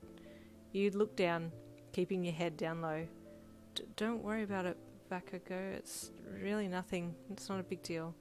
Okay, 1, I'm not worried about it. I just asked the question, I'm waiting for the answer. 2, does this disrupt your life? Yes, then it's a big deal. You kept your head down. Why is he being so forceful about this, you thought. Now, you going to tell me what the specialist said? He asked again, his voice low and commanding. You glanced up at him. I don't really want to talk about it, you said bashfully. You said in your text that there was a lot to cover, and now that you get here you don't want to talk, he said, frustration evident in his voice. Fine, if you're going to be like that, I'll leave. He got up and walked to the door, but your hand on his arm stopped him. Wait, Bakugou, please wait. You gripped his arm a little tighter, your head hanging down so that your fringe covered your eyes. He turned to face you and placed a finger under your chin to raise your head. You let him, but you kept your eyes averted. Something's wrong, he said. What's wrong? I'm embarrassed about what the specialist said to me, you stuttered. He told me how I could fix the seizures. Bakugou's eyes widened, and he tilted his head slightly to catch your eye. You looked at him. What is it? How can you fix it? You swallowed thickly, your heart pounding in your chest. Bakugou waited, his brilliant crimson orbs piercing into your eyes, holding you captivated. You dared not move. He said that if we kissed, it would stop. Bakugou didn't flinch. He stayed still, holding your chin, looking at you intently. Your face was flushed, heart beating wildly. I can do that, he said lowly, his voice dropping, his eyes laced with an unknown emotion. No, wait, you said suddenly, pulling your head away from him. I don't just want this to be any kiss. I've never kissed a guy before, so I don't want my first kiss to just be because you took pity on me. I want it to be a real kiss. Bakugou opened his mouth, then closed it again. He just looked at you for the longest time before turning and walking out silently. You let go of the breath that you had inadvertently been holding and let it out as a sigh. What have I done now? Why is he mad? Why is there so much friction between us? You dropped your head again and went back to your chair to grab your things before walking sullenly to the door. You trudged home, replaying what had just happened in your mind. Could I have said things differently? Should I have just let him kiss me? You got home and flopped into bed, falling asleep the minute that your head hit the pillow. You woke up with a start around 10 p.m. Your phone was ringing loudly by the bedside and you quickly grabbed it and answered it. Hello? You said, your voice a little raspy from sleep. Did I wake you? A male voice said from the other end. No, I was just having a nap, but it's all good. What the hell are you doing napping at this late? You should be asleep at this time, the voice said. Bakugou? Yeah, you finally asked, finally realizing who it was you were talking to. Who else would it be? He shot back. What do you want? You asked, ignoring his previous question. There was a brief moment of silence and his voice came through the line. I know it's late, but could I see you now? Now? You yelped. I'm outside your house, he said, slightly embarrassed. What? Listen, just come out here, would you? I need to tell you something, he replied. He sounded anxious and nervous all at the same time. Okay, I'll be out in a sec, you said, then hung up. You quickly threw a jumper on and crept out of your room to the front door. Everyone else was asleep. They must have only just gone to bed, you thought. Once outside, you quickly ran to the front gate. Bakugou was leaning up against the wall, just outside, and was waiting for you to appear. Hey, you greeted him curiously. Why are you here so late? Actually, can I apologise for today? You started to say something, but then he grabbed you by the arm and yanked you towards him, spinning you around and pinning you against the wall, both hands either side of your head. The street lights were throwing just enough light to catch the light in his eyes, and you caught flashes of red every now and again as his gaze shifted across your face. Listen to me now, okay? He commanded, and you fell silent. I'm not good with showing emotions, he said, hanging his head. I didn't like the swapping bodies with you at first, but then it almost became natural. He shifted slightly and looked up at you, his face getting closer to yours. Started to really like you. His voice dropped low, and his eyes flicked to your lips, then back up again, and you bit your lip. I know you said you wanted your first kiss to be a real kiss. You nodded, and his face came a little closer to yours. You could feel his hot breath mingling with yours. He leaned in a little closer, and your breathing hitched. Wait, Bakugou, wait, you breathed, placing your hands on his heaving chest. But I don't know if I feel the same way. He pulled back sharply. You don't? He sounded hurt, a pained look coming across his face. Well, I don't really know. I'm not sure yet, you responded, confused by your own feelings. I misread this whole situation then, he growled in frustration, angry that he had shown his true emotions, only to have it thrown back in his face. He still stayed caging you in though. He had had his head turned away from you in embarrassment. But I need to ask, do you actually like me? I thought you said that I was flat and nothing to... I know what I said before, and I told you I didn't mean it, he interjected through gritted teeth, glancing at you from the corner of his eye. What I said was supposed to diffuse the situation, make you feel more comfortable about the fact that I'd seen you naked. What? Would it have been better if I'd said that you were hot? You would have called me a perv and freaked out. You looked down. Oh, you said softly. Yin, I like you. A lot. You looked back up at him. He had looked away again and had a deep scowl on his face. You sighed again. I'm sorry, Bakugou. I know you've put your emotions on the line. He took a step back and shoved his hands in his pockets, blinking furiously a few times to hold back the tears that were springing up in the corners of his eyes. Damn, why am I crying? This is so embarrassing. This is why it's bad to get attached to anyone. He turned to walk away, but you grabbed him. Wait, don't leave. Why? If you don't like me, then I should probably go. Leave you be, he said, his words sounding hurt, and his words hurting you. Why did they sting like that if you didn't like him? I never said I didn't like you, I just don't know. You hung onto his sleeve. He turned and caught your lips against his swiftly, and you stiffened in surprise, but the contact was definitely welcomed by your body, and the next second you were kissing him back just as fervently as he was kissing you. He pushed you back up against the wall and held you there, his hands wandering your body firmly yet gently. He didn't touch anywhere that was inappropriate, but he definitely made it known that he liked what he was feeling. His lips parted slightly, and his tongue brushed your bottom lip. A tingle rushed through your core, and you parted your lips in response, allowing him to slip his tongue into your mouth and intertwine it with yours. You wrapped your arms around his neck and pulled your body against his hands slipping to your hips, and he encouraged the contact. Your brain went fuzzy, and a ringing sounded clear and loud in your ears. Suddenly bursts of light flashed in your vision, but you were too captivated by his kiss to pay attention to what was going on around you. The kisses were getting hotter and more passionate, a carnal need fueling the aggression behind the movements of his lips and tongue. He groaned softly as you upped the pace, wanting him as much as he was wanting you. You'd never kissed anyone before, but this just felt so right. Suddenly your head spun and you pulled away, grabbing for your temples. Oi, what's wrong? He asked breathlessly. Yin. You were still holding your head, a strong, grimace expression on your face. It's Are you going to have another attack? He asked, holding you by the shoulders. He looked you over. No, this is different to the seizures. Yin, talk to me, he encouraged, bending his head to try and get a better look at you. I can see everything, you replied brokenly. His voice was penetrating your thoughts. Flashbacks and dialogue from the time that you were in his body burst through your mind.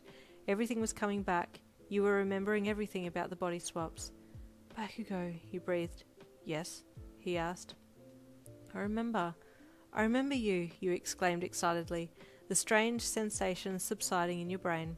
You looked up at him. I remember the body swaps. I remember everything. Your face broke out into a wide smile and you threw your arms around him. Thank you so much, you cried into his neck. He hugged you close and hid his smile into your shoulder, staying quiet as you rejoiced. Do you feel okay? He asked, pulling back to look at you. Yes, I feel perfect. I feel too good, you giggled. Bakugou, thank you. You hugged him again. Wait, you pulled back, your face falling. Do you actually like me, or did you lie so that you could help me? Bakugou looked offended. How could you ask that? After all I just said and did. No, I just thought that you might have made it up to help me, you said, saddened that you might have hurt him again. Okay, listen, he said, grabbing you by the shoulders. I like you a lot. I'm attracted to you. I think you're hot, okay? I'm glad I was able to help you. And I also got to kiss you too, which is what I'd been wanting to do for ages. At this point, I'm okay if you don't like me back. Guess I can live with that, he said, scratching his cheek and glancing away. You stepped back in and forced him to look at you. No, Bakugou, I definitely like you, you said, leaning back in and planting your lips on his again. I'd be stupid to let my soulmate go like that, you smiled coyly. He smirked. Be careful what you say. With the way I'm feeling about you right now, we'll be more than just soulmates. Your face went bright red. After one last heated kiss, you said goodbye and headed back inside, your mind swirling with all the newly remembered information that you had just received. You slept well that night, and awoke the next morning bright and energized. You bounded down the hall to the kitchen and greeted your family warmly. Your two sisters, parents, and grandma all looked at you strangely. It was almost as if you had been transported back to before the accident. They hadn't realized how much you had changed after the accident, but that kiss last night from Bakugou turned your world upside down, for the better. You're awfully spirited today, Yin, your mum commented. You hummed happily in response. Any particular reason? Your dad asked with a curious smile on his face. You stopped what you were doing and looked over at your family, who were all waiting expectantly for your reply. You grinned from ear to ear. I found him, you practically squealed. Your grandma was the first to catch on and she jumped up, well, as best she could, and hobbled over to give you a hug. Oh, Yin, dear, that's fantastic. She squeezed you tightly as tears of happiness pricked at the corner of her eyes. Found who? Your dad asked, thoroughly confused. You know how the specialist said something about my body possibly swapping with my soulmate, and I was acting weird for a bit there? Your dad nodded. Well, I found him, you said excitedly, bouncing up and down on your heels lightly. His face fell. Is this the same person who would swear at us and call your sisters extras? You paused momentarily. Yeah? And he almost got you expelled at school because of his behaviour in your body? You hung your head. Yeah? Well, honey, to be perfectly honest with you, I'm disappointed that this person is supposed to be your soulmate, because he sounds like a terrible person to me, he said, anger and indignation evident in his voice. I don't care if you found him. I want you to tell him never to see or speak to you again. But, Dad, he's not that bad. I know what he used to be like, but once you get to know... No, I don't want to hear another word about this, your dad said, turning away from you and pulling his newspaper up to signal the end of the conversation. You looked at your mum. She gave you an apologetic look. I'm sorry, honey, but I agree with your father. That person that you were swapping with was positively awful. Tears welled up in your eyes and your stomach churned. You looked at your sisters. I didn't like it when you were mean to me and called me an extra, Mika said, pouting. Same here, Zura said. I don't like this guy. You need to find a different, better soulmate. Tears rolled down your cheeks and you fled from the kitchen back to your room. Why did they all hate him? Why couldn't they see him how you saw him?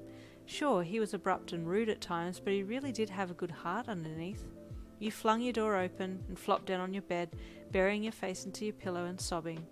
You were crying so hard you didn't hear your grandma enter and sit down beside you. Her thick but gentle hand on your back was the first indicator that someone else was present in your room, and you jumped violently. "Grandma," you said, startled. "Sorry, I didn't hear you come in." You sniffed, tears still streaming down your cheeks. "Yin, my sweet, please don't pay any attention to your parents or siblings. They only know this boy's skin deep, but you see deeper than that. It'll take them some time to come around, but I'm sure they'll come to like this boy," she said softly in her sweet elderly voice. "But what do I do now, Grandma? They hate him. What do I tell him? Do I continue to see him behind their backs?" Your grandma chuckled lightly.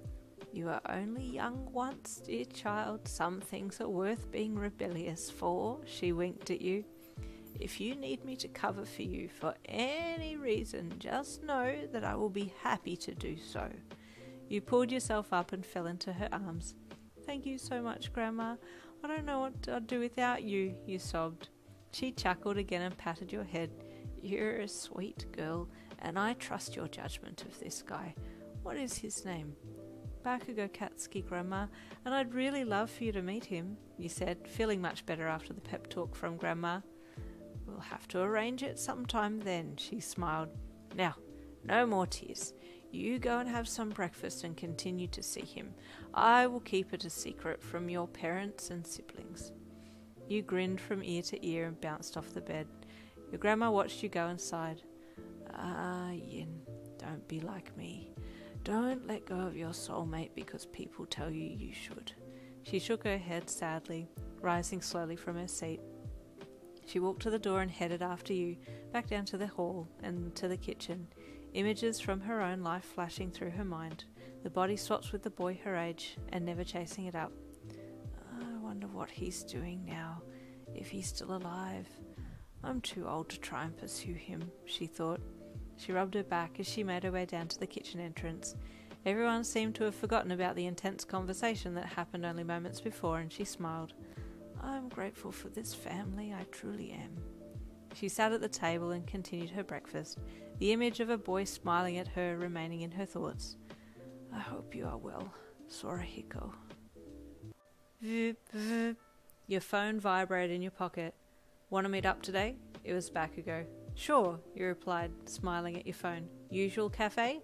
"Yeah," he replied. "See you 3:30. You closed your phone and slid it back into your pocket, smiling happily to yourself. Your smile vanished instantly, though, when you realised that you were going to have an excuse to leave the house and go out, and your parents were certainly not keen on you seeing Bakugou as your reason. You paused in the hallway and pondered a minute, your grandma seeing you stop through the open door of her room. "Yen dear," she called sweetly, "would you be a darling and drop down to the shops to get some things for me?" You turned to look at her, about to tell her that you had other plans, but the twinkle in her eye stopped you. She smiled cheekily and beckoned you in with her crooked finger. You wandered into her room, eyebrows raised quizzically. "What's my dear old grandma scheming now?" you thought. "You're needing an excuse to go and see your Bakugou, are you not?" she whispered cunningly. "Use the excuse that I've asked you to get some stuff." She winked. "I don't care if you don't bring me back anything," she chuckled. "Just go and have fun."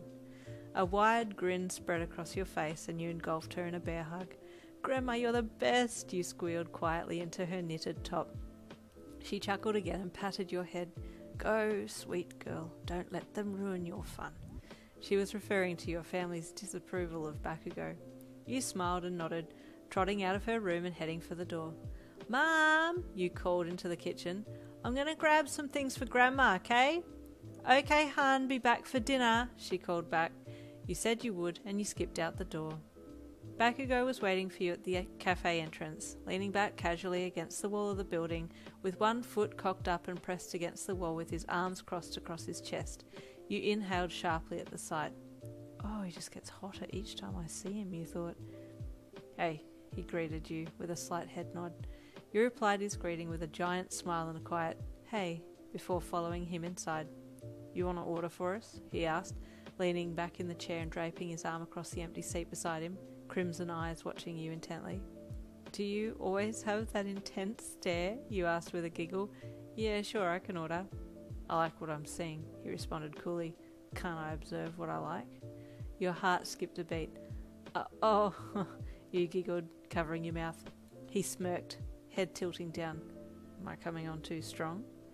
No, I'm just not used to it, you said, your brain desperately trying to focus on the menu and not Bakugou's flirtatious lines. You made light talk for a bit, and then he asked a question that had been on his mind since he first met you. So, what now? He asked, taking a big mouthful of spicy noodles. What do you mean, what now? You asked, taking a sip of your drink. He swallowed most of the mouthful before replying, with some of it shoved in his cheeks. Well, do you want to make this official? What, us? You asked, tilting your head. Yeah, us, he replied, twirling his fork in the bowl, readying for another mouthful. I would really like that, but there seems to be a few hiccups on my end, you said sullenly. Like what? He asked gruffly. Like my parents remembering your antics when you were in my body and they've made up their mind that they don't like you? He threw his head back and laughed. Old hags, he said, laughing manically. Like I give a damn if they like me or not, he said, digging into his bowl again. Your heart sank. Bakugou, you may not like my parents, but I'm quite close with them, and although I'm not supposed to be seeing you today, I do respect their thoughts and wishes. He looked up at you and stopped chewing, a mischievous smirk pulling at his lips. So you snuck out? You deviant, he mumbled through his mouthful. No, I didn't sneak out, you retorted, crossing your arms across your chest and knitting your brows together. My grandma covered for me, you replied, a smirk also pulling at your lips. Awesome grandma, he said smugly. I always liked her. She seemed to know what was going on. I'm pretty sure she did know from the beginning because she had a body swapping experience when she was younger too. She did? Bakugou asked, his crimson eyes gleaming with curiosity. She marry a soulmate? You looked down disappointedly. No, unfortunately. She said she doesn't regret it, but she often thinks about what could have been. That's why she's helping me to see you. Bakugou studied you silently. Well, not letting go of you anyway, now that we're together again. So we're getting married, parents' approval or not. Your eyes shot up and met his. But married? You stammered. Yeah, he smirked. When we're old enough. But I'm definitely making you mine. Your heart thumped in your chest. He's so sure. You smiled and covered your mouth to hide your happiness. That smile tells me you're happy with my decision, he commented, winking at you before taking another mouthful. You tried to get the rest of your food down, but the butterflies in your stomach wouldn't allow much to go down. Then you left the shop. He grabbed your hand and spun you around into him. I've been wanting to kiss you ever since I saw you today, he said lowly, ducking his head to the side of your neck and kissing you gently. You squeaked with excitement and nuzzled into him, wrapping your arms around his neck. Don't worry about your folks, he whispered. I'll turn them around. His lips caught yours as you turned to say something to him, and the same type of kiss that happened that first time you two locked lips happened again. He was a commanding person, and his hot kisses made your body obey. You melted into him as he held you. Come on, he said, pulling away. I'll walk you home. As you rounded the corner for your home, you saw your sisters playing in the front yard. Bakugou, wait, you hissed. Here is fine. My sisters will see you. Like I give a damn if they see me, he said, strolling purposefully forward. Wait, you whispered harshly again, pulling on his elbow. No, he shot back, walking right up to the gate. What's up, extras? He snarled, a mischievous grin on his face as he leaned up against the iron, arms up above his head. Mika and Zura looked up at him and knew who he was immediately. You hung back, not knowing what to do, panicking internally. What are you doing here? Zura huffed, little hands on her hips. You're supposed to be staying away from Yin. Correction, squirt. She's supposed to be staying away from me, but she can't because we're meant to be. He smiled smugly, and there's nothing you can do about it. Now look, let's be honest, you loved that he was so sure of himself and that he wasn't afraid to stand up for you and admit his feelings openly, but he really wasn't helping the situation. You smacked your hand to your face and groaned. Bakugou, what are you doing? He looked over at you. I'm telling them how it is. Yes, I can see that, you responded sarcastically, but you're not helping with this whole thing. He pushed off the gate and walked back to you. What do you want me to do? Beg for their acceptance? He scoffed. That ain't me. If they can't accept me for who I am, then so be it. but that doesn't change anything about how I feel about you. You blushed as he pulled you into him sharply, and then he kissed you on the lips. Ew, came Mika's little voice from the gate. You peered past him to see her tiny face pressed between the bars, watching you two. You giggled. Okay, look, let's just leave it for now. I'll come up with an idea on how to get everyone to meet you and like you, hopefully. He shrugged. Like I said, you're mine. End of story. You smiled and pecked him on the lips again, before running past him to the gate and letting yourself in. You glanced back at him one last time and smiled internally, then when you saw him watching you with that same hungry stare that he always adopted around you. You then ushered your sisters inside and followed suit. You were wondering if you should ask them to keep it quiet about Bakugou, but before you could say anything, Mika screamed into the hall. Mom! Yin was kissing the boy that calls us extras and swears a lot. Oh, great. You rolled your eyes. Here it comes. She was what? You heard your mum reply. You grimaced. Yin, come here, please, she called out to you. Oh, you're in trouble now, Zura said in a sing-song type of warning. You sighed and set your jaw, preparing for the onslaught. You walked sullenly into the kitchen and faced your mum, who was standing there with her hands on her hips. Were you with that boy? She asked accusingly. Yes, I was, you replied, your gaze falling to the floor, shifting your weight nervously. What did I just tell you the other day? She said with an annoyed exasperation in her voice. You were about to reply when there was a knock on the door. You looked up, confused. Who could that be? You thought. Zura skipped to the door and opened it, and you leaned out the doorway to see who it was, your heart dropping when two crimson eyes locked with yours the minute that your sister opened the door. Oh no, you screamed internally. He must have seen the look on your face and smirked. Don't be so happy to see me, he said sarcastically. You didn't move or say a word. Who is it, Zura? Your mum asked. Trouble, was all she replied with, and you groaned loudly. Your mum walked into the hall and saw Bakugou. Can I help you? She asked him. Maybe not, he said curtly, but I'm here to support my girlfriend. I'm sorry, you're who? The most beautiful girl in this house, he responded with, smirking at your mum and crossing his arms across his chest. Oh, he must mean me, your grandma interjected, hobbling out of her room and down the hall. What fun am I missing? You grinned internally, the fear inside you subsiding now that Grandma had joined the fray. Please come in, darling, your grandma said to Bakugou, pushing your mother aside gently to let the boy inside. What's up, Grandma? He greeted her with a big grin. Been ages since I saw you. Good to see you're still alive. You flinched slightly at his directness, but Grandma seemed to like it. Alive and kicking, young man. Make yourself at home, she said, ushering him into the lounge room. She turned and looked at everyone who was still frozen in their respective places. Well, come on, you extras. Come into the lounge room. We need to chat. Bakugou cackled manically from the lounge room. Can I adopt you? You heard him ask your grandma. Am I supposed to be his soulmate, or is she? You smiled and shook your head. There was an awkward exchange between Bakugou and your mum. She wasn't impressed with him, and he could tell. Bakugou didn't make any excuses for himself, though. He was who he was, and he didn't make changes for anybody. He did his best to refrain from swearing, however, which you appreciated greatly. Then your father walked in. He felt the tension immediately and seemed to know who Bakugou was straight away. What are your intentions with my daughter? Your father asked him directly, standing over him in a dominant display of fatherly protectiveness. Bakugou stood up and got right up in your father's face. You covered your mouth to stop the nervous squeal that threatened to escape. I'm in love with your daughter, sir, he spat. She's my soulmate. Nothing's going to change my mind on that. She'll be mine forever. Your heart was thumping in your chest. Bakugou was right up in his face. They looked like two fighters trying to intimidate each other before a match. Finally, your dad backed down without a word. Now I'll take the grandma too, 'cause she's awesome, Bakugou added with a dead straight face, still staring your father down. After the awkward encounter, Bakugou left, not without reminding you again that he wasn't going to let anyone get in the way of you and him being soulmates, and you smiled as you closed the door. He was indeed ferociously protective of you now, and it was kind of nice to feel so wanted. Your parents didn't say much more to you that night, and Grandma promised you that things would work out. You hoped they would. As you were hopping into bed, a soft knock at your door brought your attention. Come in, you called, wondering who it was so late at night. Your sister Zura pushed the door open and popped her head through. Can I come in? She asked shyly, scratching the door with her fingers. Sure, you invited her, curiosity getting the better of you. What's up? Zura was 4 years younger than you.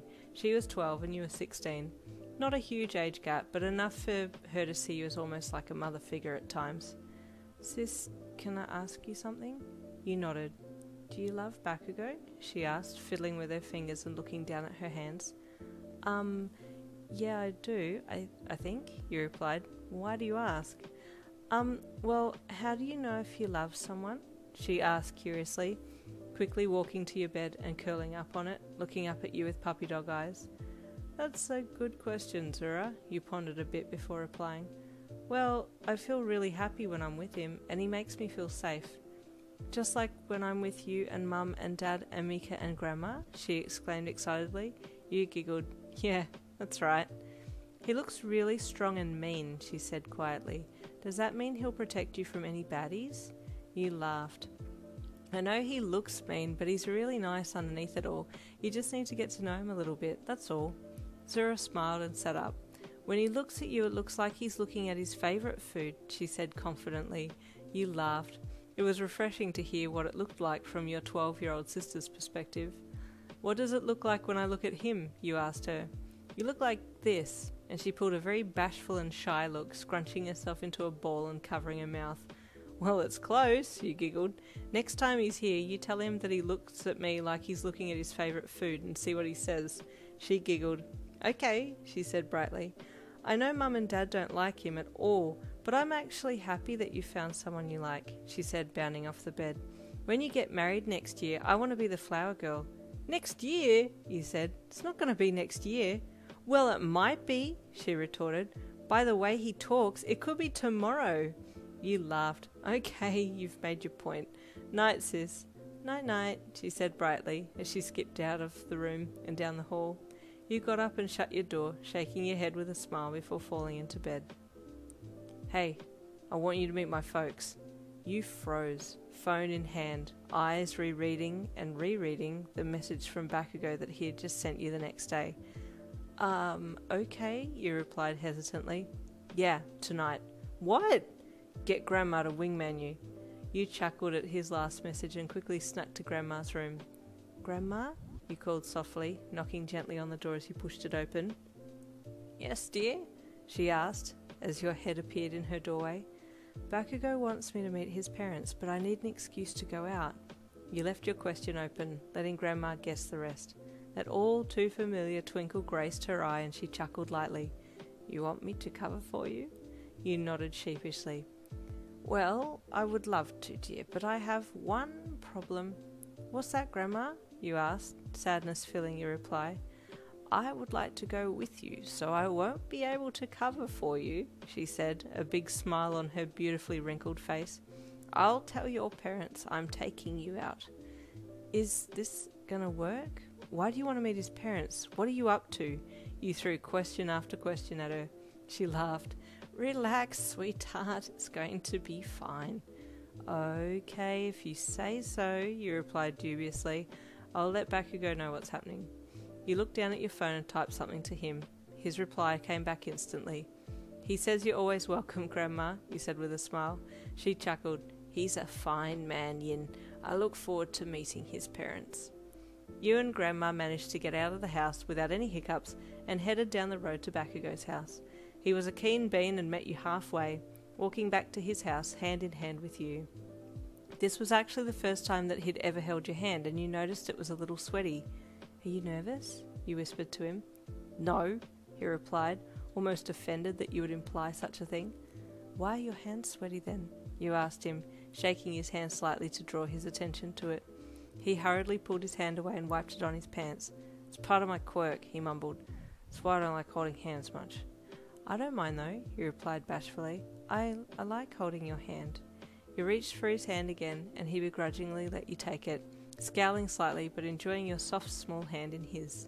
He made light conversation with your grandma, and before long you found yourself outside his house.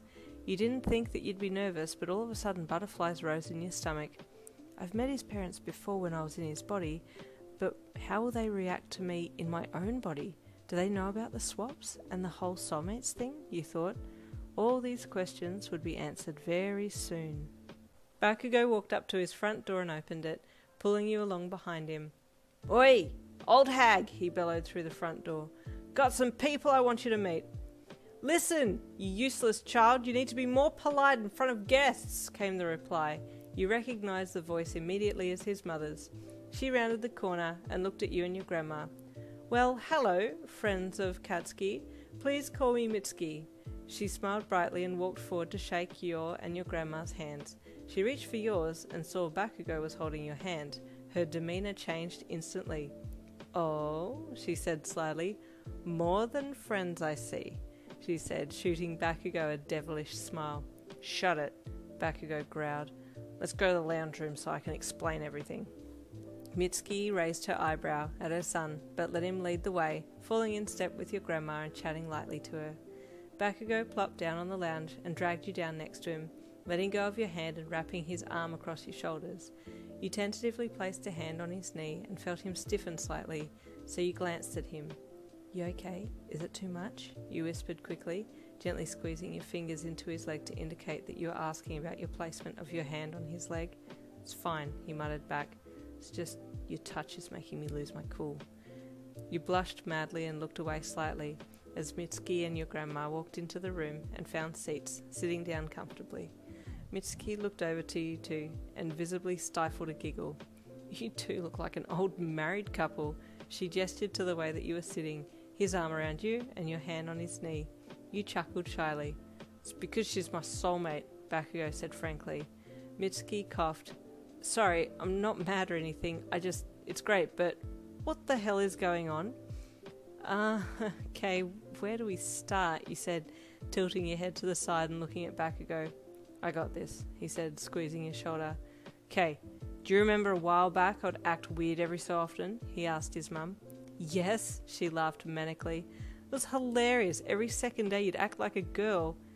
Yeah, it's because I was one, he replied gruffly. It was her. He pointed at you. Mitsuki let out a confused laugh. Sorry, I don't follow. Your grandma spoke up. Mitsuki, love, this is before your time, but maybe you might have heard of a body-swapping phenomenon that happened nationwide about 80 years ago? Mitsuki shook her head. No, actually, I don't remember hearing anything like that.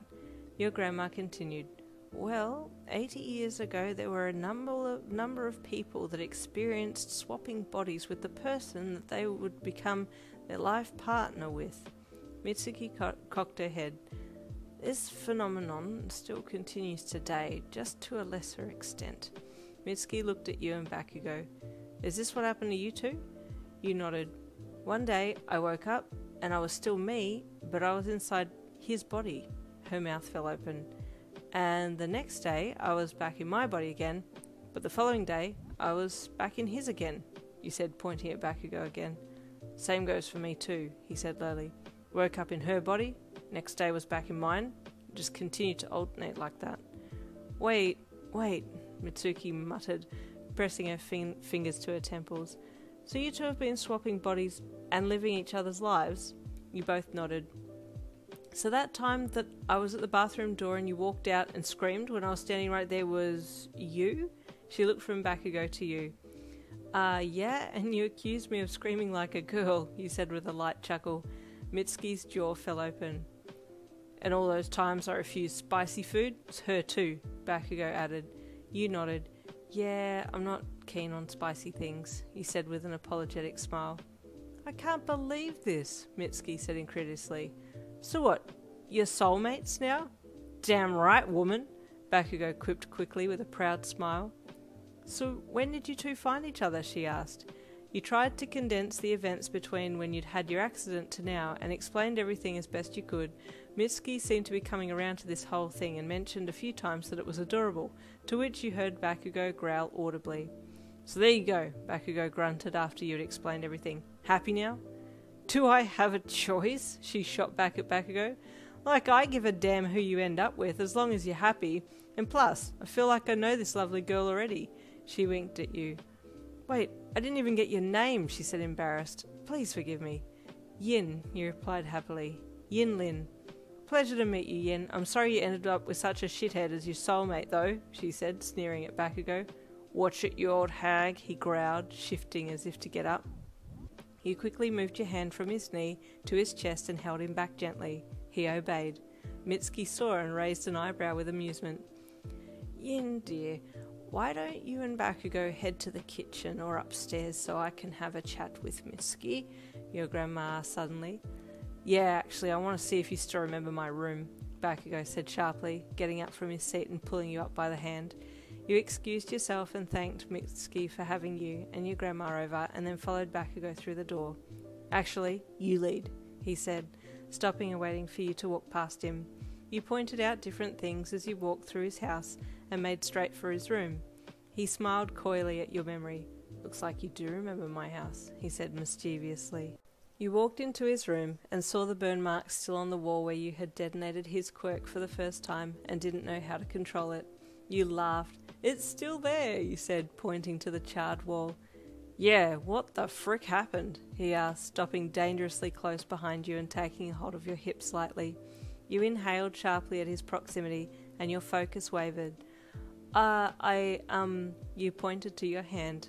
This.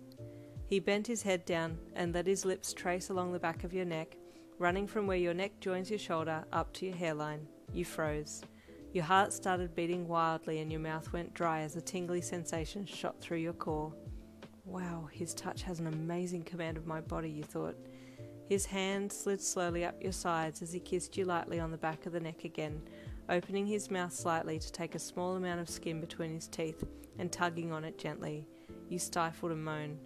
Where the heck did that come from? You thought. Your body seemed to be responding on its own, and you turned around to face your man, his brilliant red eyes locking onto yours, and he growled lowly as his hands snaked behind your back and pulled you into him. You could feel his heart thumping in his chest as he held you against him, his breath coming in short bursts against your cheek. I need you, he whispered calmly as he stared at you with a ferocious longing. Whoa, Bakugou Katsuki. Call me Katsuki, he said, reaching down and picking you up under your thighs and hoisting your legs up so that they could wrap around his torso. You squealed in surprise at his swift maneuver and marvelled at his strength as you wrapped your arms around his neck, pulling his head into your chest. He buried his face into your cleavage and inhaled deeply. You giggled. Katsuki,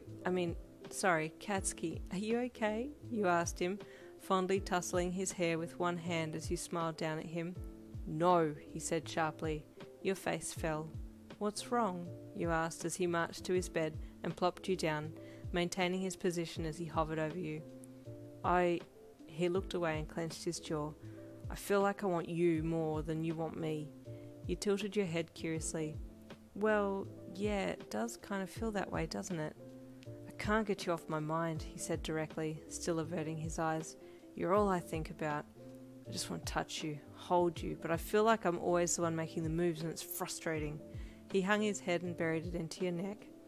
Well, Katsuki, to be honest, I've only really just got my memory back, so although I do remember everything about us, I still feel a little distant, you said, running your fingers through his hair as he relaxed his body on top of yours, one of his legs between yours. He lay quietly on top of you as you continued to caress his hair, letting your other hand trace down his back to his backside and back up again. I don't even know your favourite colour, you said suddenly. Orange, he mumbled into your neck. It's orange. You hummed in acknowledgement and then let silence fall once again. Now you ask me my favourite colour, you said softly. Ugh, he grunted, lifting his head to look into your eyes again. I'm not good with all this fluffy stuff. What's your favourite colour? It's red, you smirked. He grinned mischievously.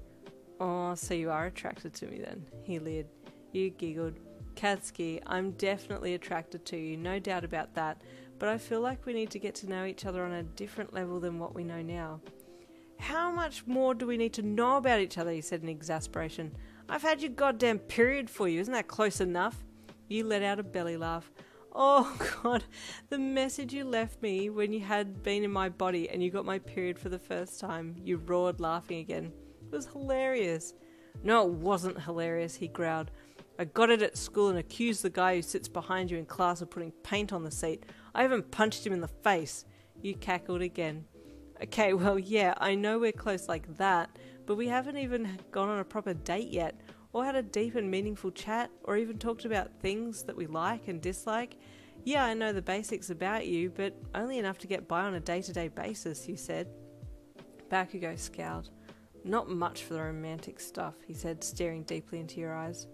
Well, that much is obvious, you said with a playful smile. But if you really do like me, you'd be interested in knowing everything you can about me, right? He rolled his eyes. Yeah, I guess. Hey, look, you don't have to. I'm just giving you ideas on how to make me feel closer to you so that the relationship feels more level, you said, bopping him on the nose with a finger. So you'll start initiating more then? He asked with a coy smile. I think that can be arranged, you said in a provocative tone, pushing him off and running to his wardrobe to grab one of his hoodies that had become your favourite. You pulled it on and spun around to face him, flicking the hoodie up over your head and adopting his usual scowl. He watched you with amusement as he lounged back on the bed with one arm propping his head up. Oi, you growled in your best Bakugou voice. Why the hell are you just lying there looking at me? Sit up when I'm talking to you. He sneered and sat up, spreading his legs a little as he slid to the side of the bed and rested back on his arms. That's better, you snarled, shoving your hands in your pockets and marching over to him. Oh, I think I like this version of Yin, he said suggestively, as you grabbed him sharply on the chin and forced his face up so that he was looking at you as you placed one knee between his legs on the bed and leaned over him. Is this initiative enough for you, you damn extra? You growled lowly, narrowing your eyes at him. He smirked at you. You're acting like you're in charge, but really you ain't, he growled playfully. You sure about that? You snarled, still in character. This just makes it more fun for when I turn the tables and take control, he said back in a very low and provocative tone. You slid your hand from his chin to his jaw, then round to the base of his neck where you dug your nails in slightly. You gripped onto his neck and forced a low groan of excitement from him as his crimson eyes lit up with desire. You leaned your head down, took his bottom lip between your teeth and tugged on it lightly while maintaining a very strong erotic eye contact. He groaned again and tried to reach up to take your face in his hands, but you swatted his hands away and pinned them to his side. Don't move, you commanded, releasing his lip and licking it lightly with your tongue. Your provocative actions broke him and he snapped, grabbing you and throwing you down on the bed. You squealed and laughed, falling out of character as he mounted you. You can't do that to me and not expect a reaction, he growled, kissing you down your neck and onto your collarbone, tugging his hoodie that you had on still out of the way to find that soft, delicate spot at the base of your neck so he could suck on it. He found it and latched on, his soft, hot tongue swirling around as he sucked.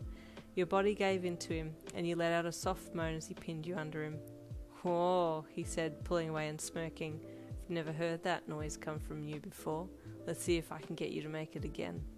He dropped his head back down to you and continued to bite and suck along your collarbone. Little mules of satisfaction escaped your lips, spurring him on. He groped you firmly through your top and you giggled a little. "You're honestly not going to find anything there to grab," you chided playfully. "Don't care. More of an ass man anyway," he mumbled back, not stopping what he was doing. "And you have a fine ass." You giggled and wrapped your arms around his neck. He came back up to your face and kissed you fervently, deepening the kiss instantly and needily. You relaxed into him, your body heating up as the kisses got hungrier and sloppier. He pushed his leg between yours and you pushed your hips up into his, much to his delight. There was a lot of tension and heat gathering between your thighs, and the pressure from his leg there was a welcome relief. You ground into him to relieve the sensation, releasing a series of soft moans. "You'd better stop that," he growled. "I can't keep my hands off you, so I can't promise I won't hold back if you keep teasing me like that." You chuckled into the kiss and pulled off him. "Oi, where do you think you're going?" he asked, aggressively pulling you back on top of him. "Hey," you squeaked. "Whoa, hold up." Bakugou's mind had well and truly fallen into the gutter, and he was on a one-track road to living out his fantasies. He rolled on top of you again, pinning you underneath, his hips grinding against yours. "You need to calm down, Katsuki," you pleaded with a giggle. "Don't wanna," he mumbled back, kissing you roughly down your neck. It did feel good, but he seemed to be on a whole other level now. "I'll help," you said with sudden seductiveness, His eyes shot up and met yours. You'll what?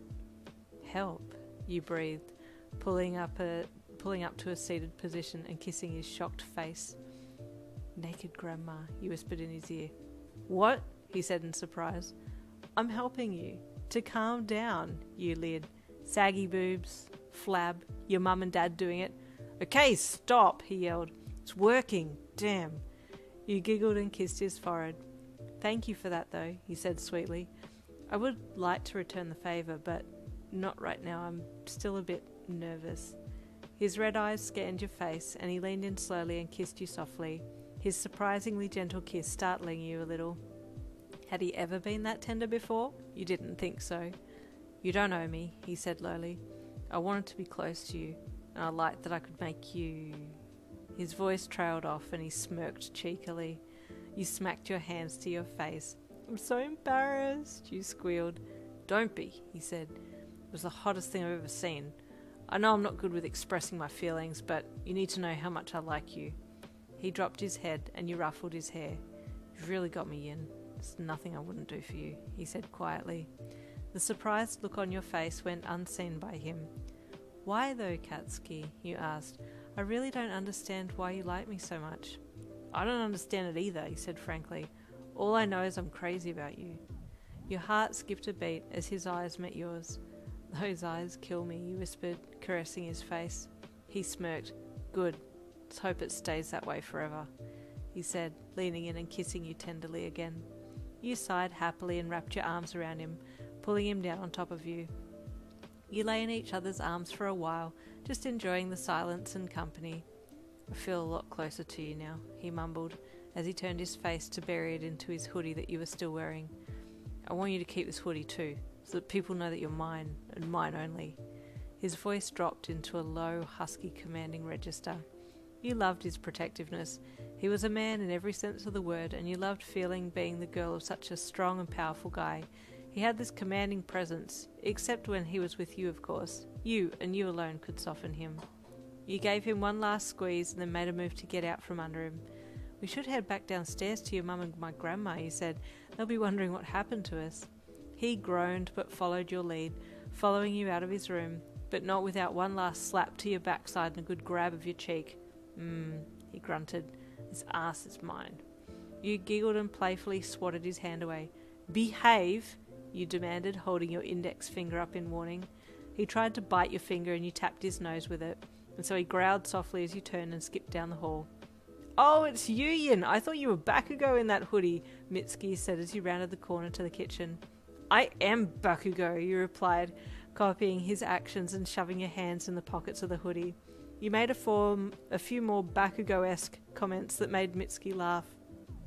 Yin, dear, your language is foul, your grandma interjected, mortified. Oh, I'm sorry, Grandma, you cried, slapping a hand to your mouth.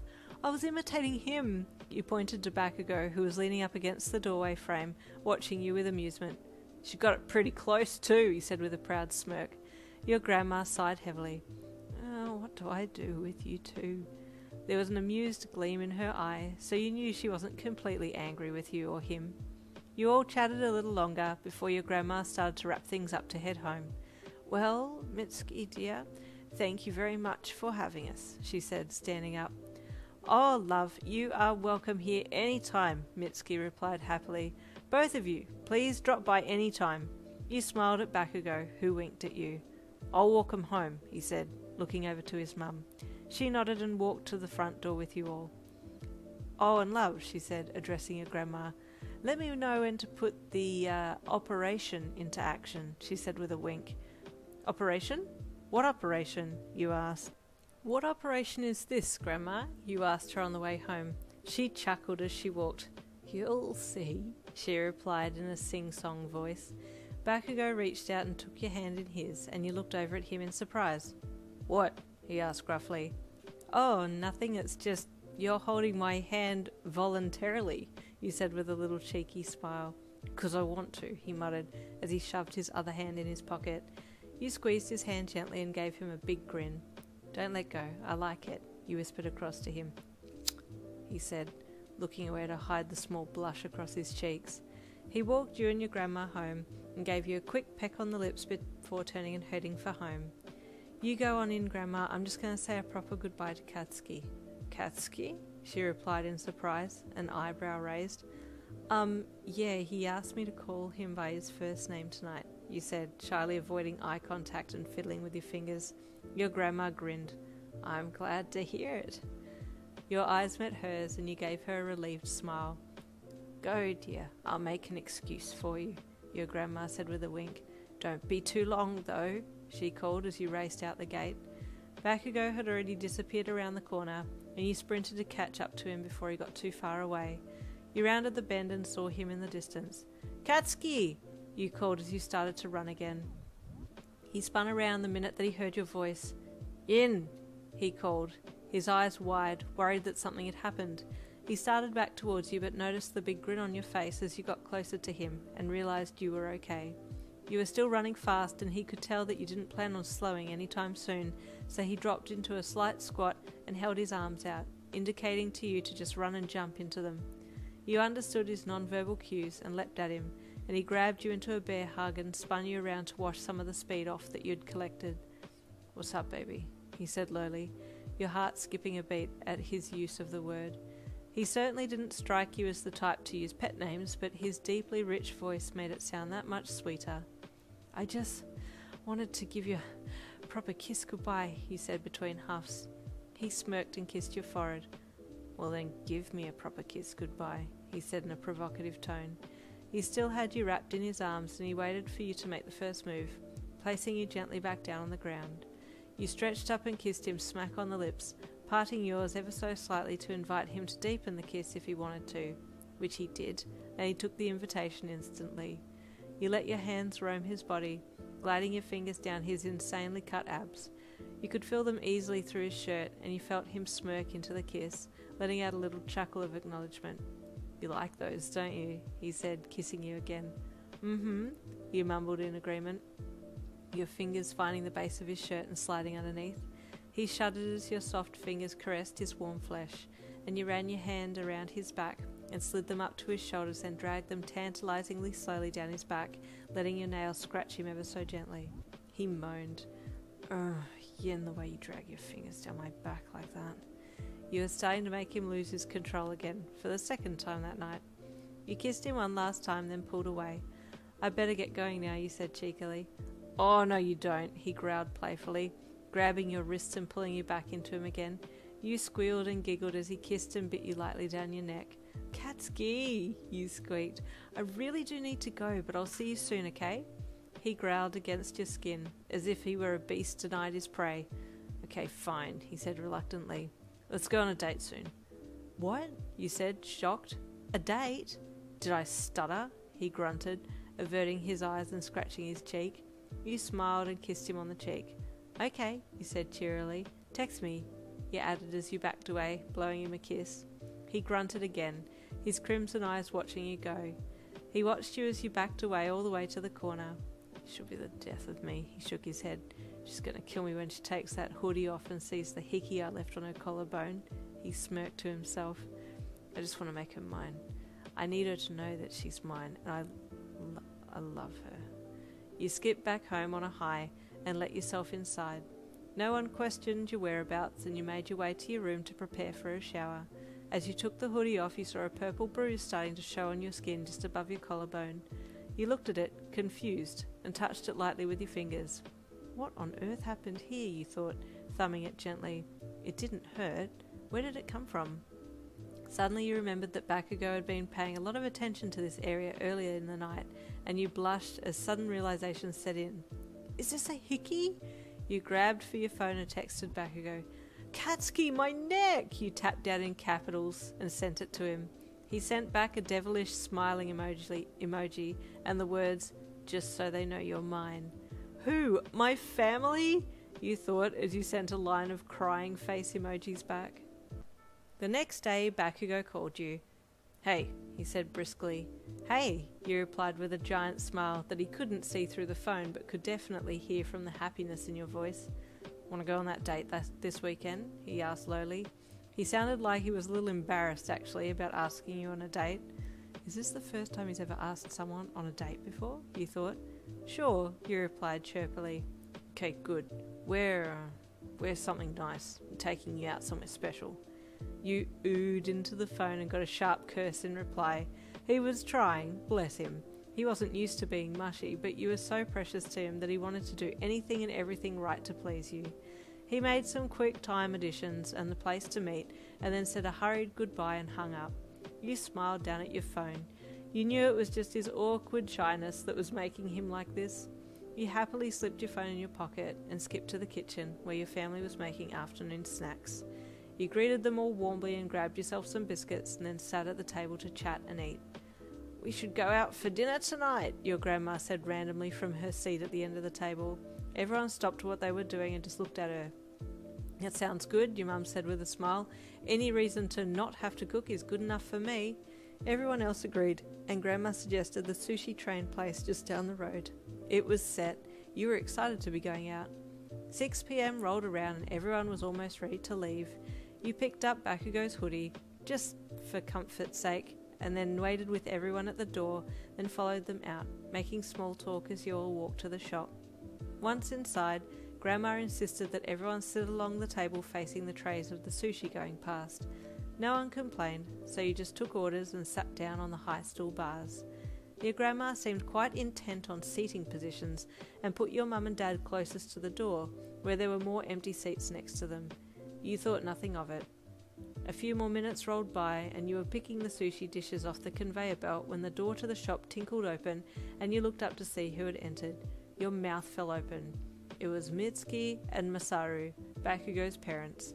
Mitsuki saw the look on your face and winked, making her way over to your parents and acting as if she had just come to eat.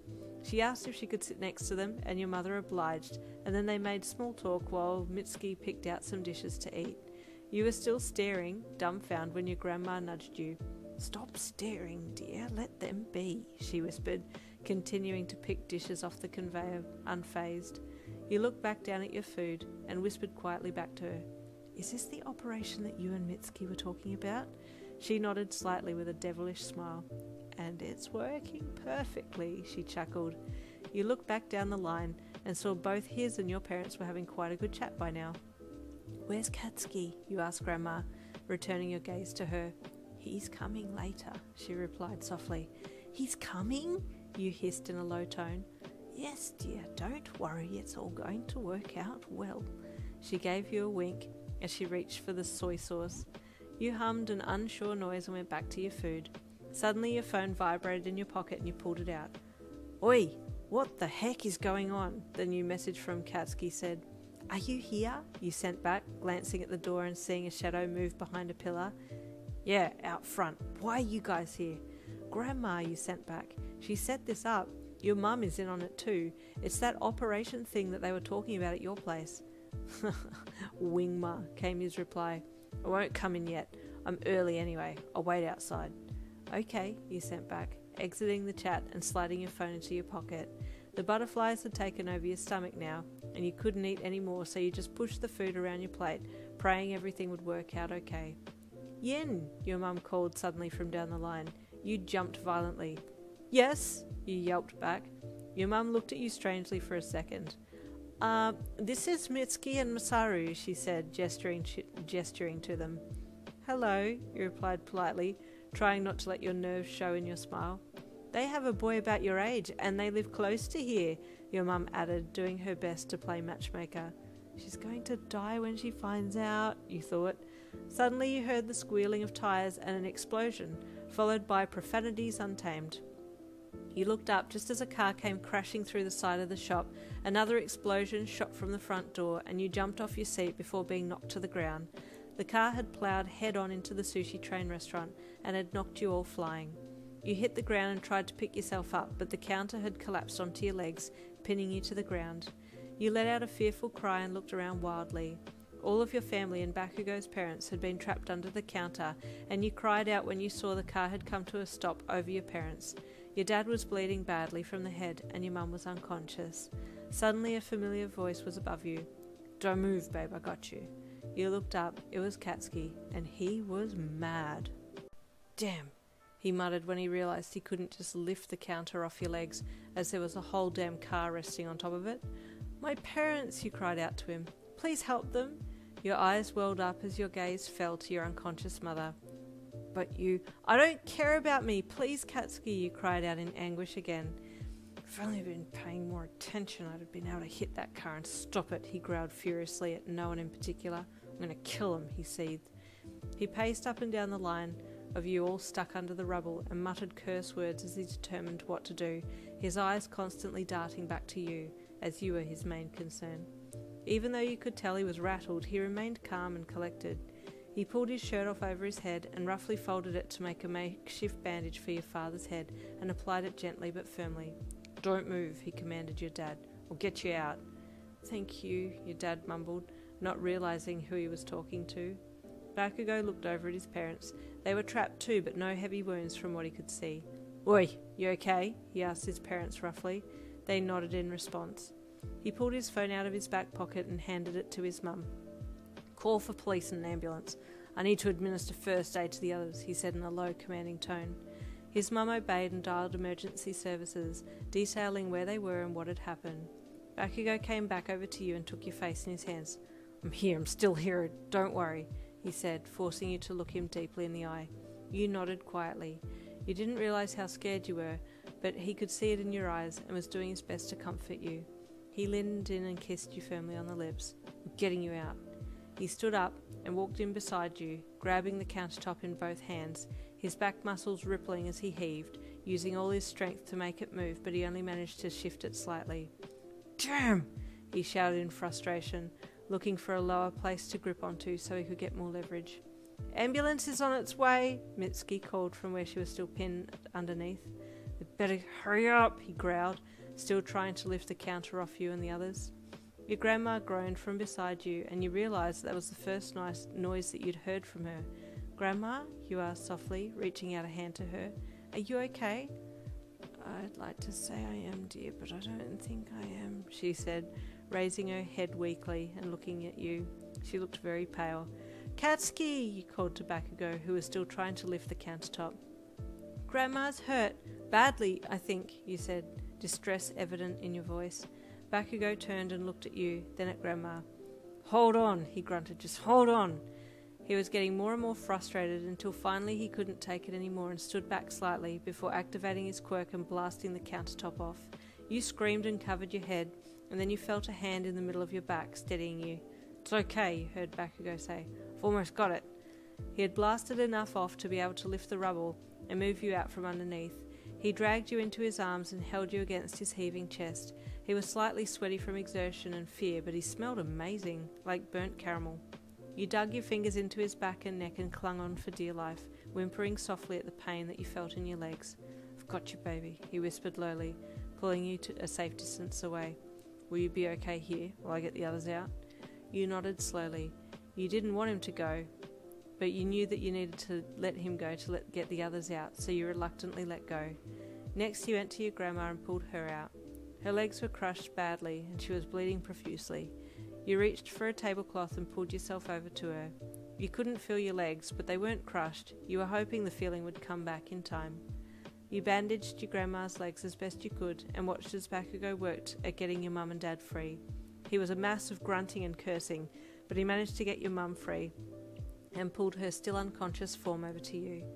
He was well and truly covered in sweat now and glistening as he worked. You knew it wasn't the best time to be checking out your boyfriend's body, but damn, the boy looked good.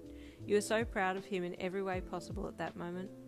He was so good at reading dire situations, and although he sounded angry as hell, he kept a collected and calm demeanour. Surprisingly, everyone in his care looked calm as well.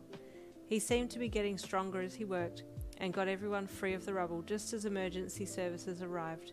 Bakugou came back to you the minute that they took over and pulled you into his arms, refusing to let you go. The paramedics looked over everybody and decided who needed the most attention.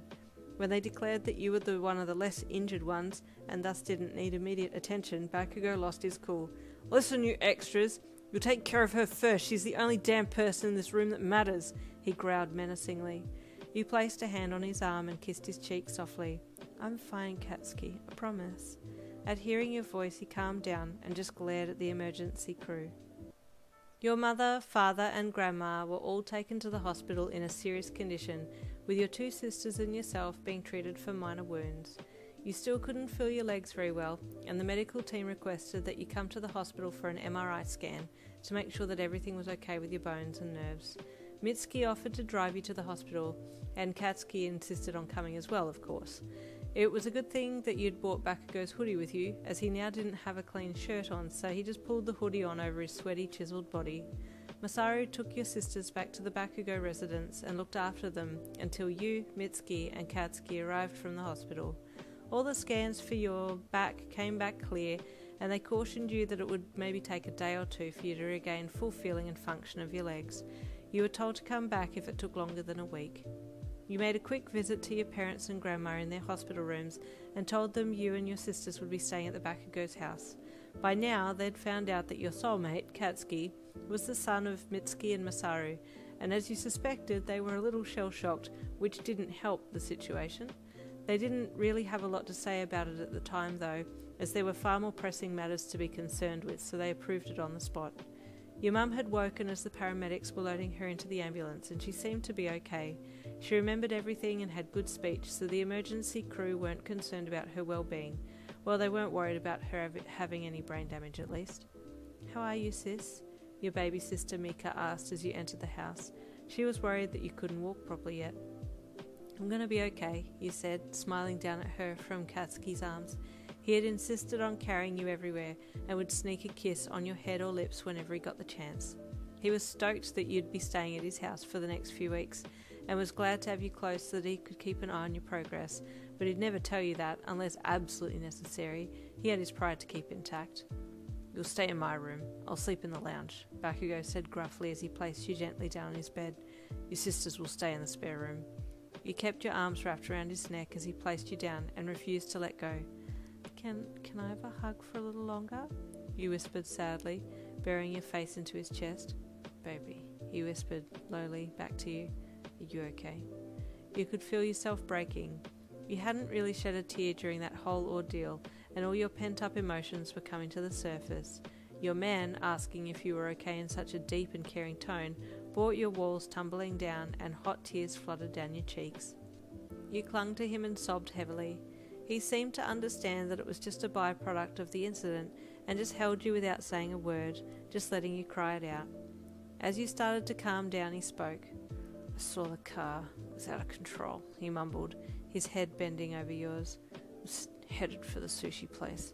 I shot an explosion at the car to try and divert its course." His voice trailed off. He clutched you desperately. "I thought I was going to lose you," he whispered, his body starting to shake. You pulled back and looked at him in surprise. He was acting a lot more vulnerable than you'd ever seen him act before. He turned his face away from yours and you heard him sniff.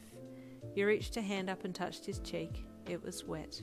You forced his face to look at you and he allowed you to move his head, but he squeezed his eyes shut so you couldn't look him in the eye. He had tears rolling down his cheeks. Your heart broke. You'd never seen Bakugou cry before. You'd seen him slightly vulnerable before, but that was about it. You kissed his tear-stained face and wiped them dry with your hands. "Bakugou, Katsuki, I love you," you whispered quietly, almost regretting the words the minute that they left your mouth. Would he reject you? His eyes shot open, and he stared at you before bending his head and kissing you passionately. You pushed your parted lips back against his, your tongues dancing together, conveying all the unspoken emotions that were still looming overhead. He lay you backwards on the bed and crawled over you, pinning you under his body. He loved being on top of you, and you liked being under the body of such a masculine man. His kisses were passionate, but it didn't hold the same lust that it had at previous times. His kisses were different. His kiss was filled with love. As he pulled away from you, he nuzzled into the side of your neck and kissed you gently. "I love you too, Yin," he said quietly yet confidently. "I have for a long time, and I always will." You hugged him close and enjoyed his warmth before he pulled off you and helped you lie down properly in his bed. "Let me make sure everyone else is good. I'll be back to help you shower." "Whoa, what?" you said, startled. "Help me shower?" "Yeah," he replied with a blank expression. "You can't move properly, so how the hell are you going to be able to shower?"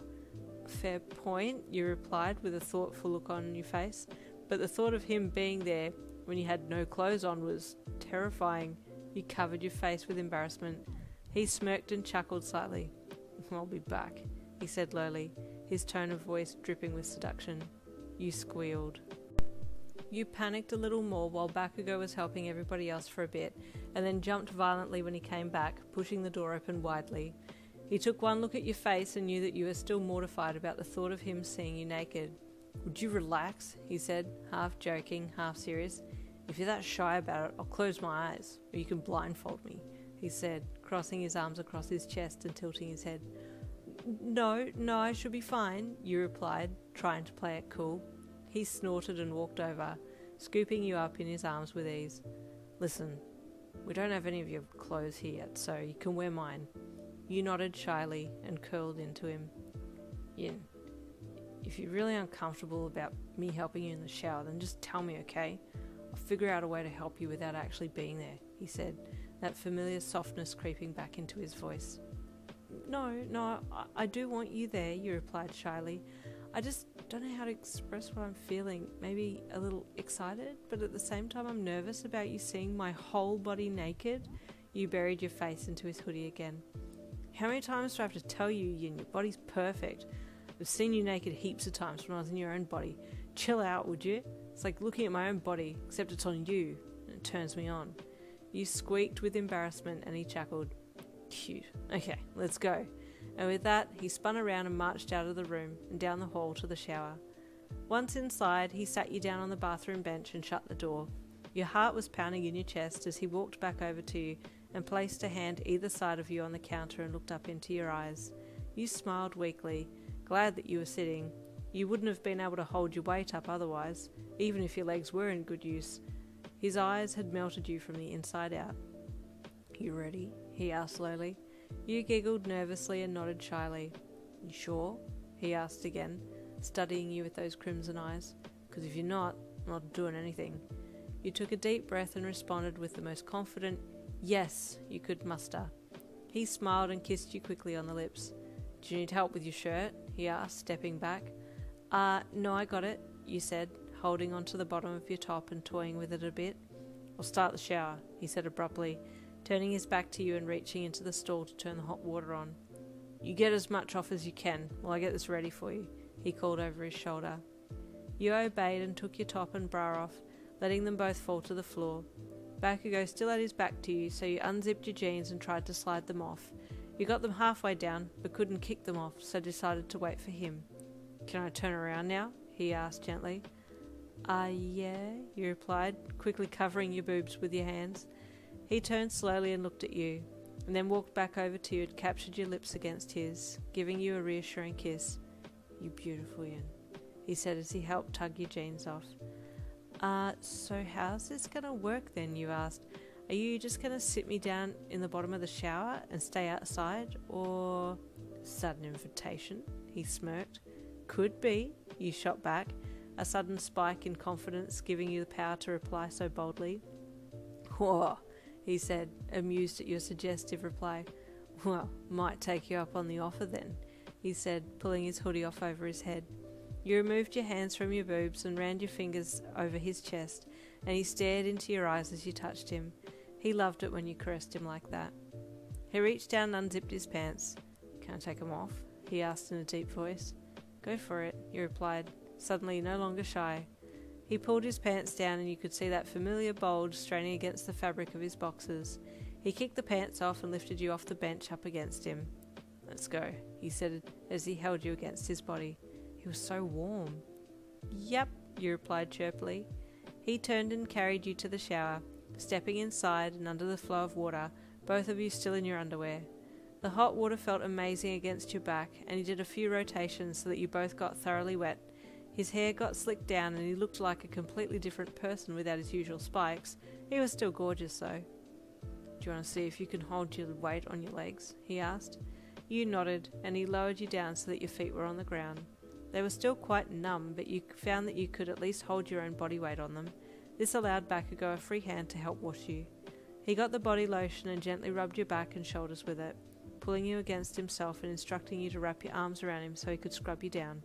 You did. He was surprisingly good at giving you a massage. You sighed into him and relaxed as he worked. Can Can I take these off? He asked, tugging gently at your panties. Oh, okay, you said, but only if you take yours off too, you replied cheekily, looking up at him and winking. Sure about that? He sneered. There's a beast waiting to be unleashed in there. You laughed. Think I can handle the beast, maybe even tame it. His eyes shot wide open in surprise. Is that so? He growled with a sly smirk. And how about you show me how you can tame the beast? He added with a slight eyebrow raise, the spray from the shower dripping slowly down his face.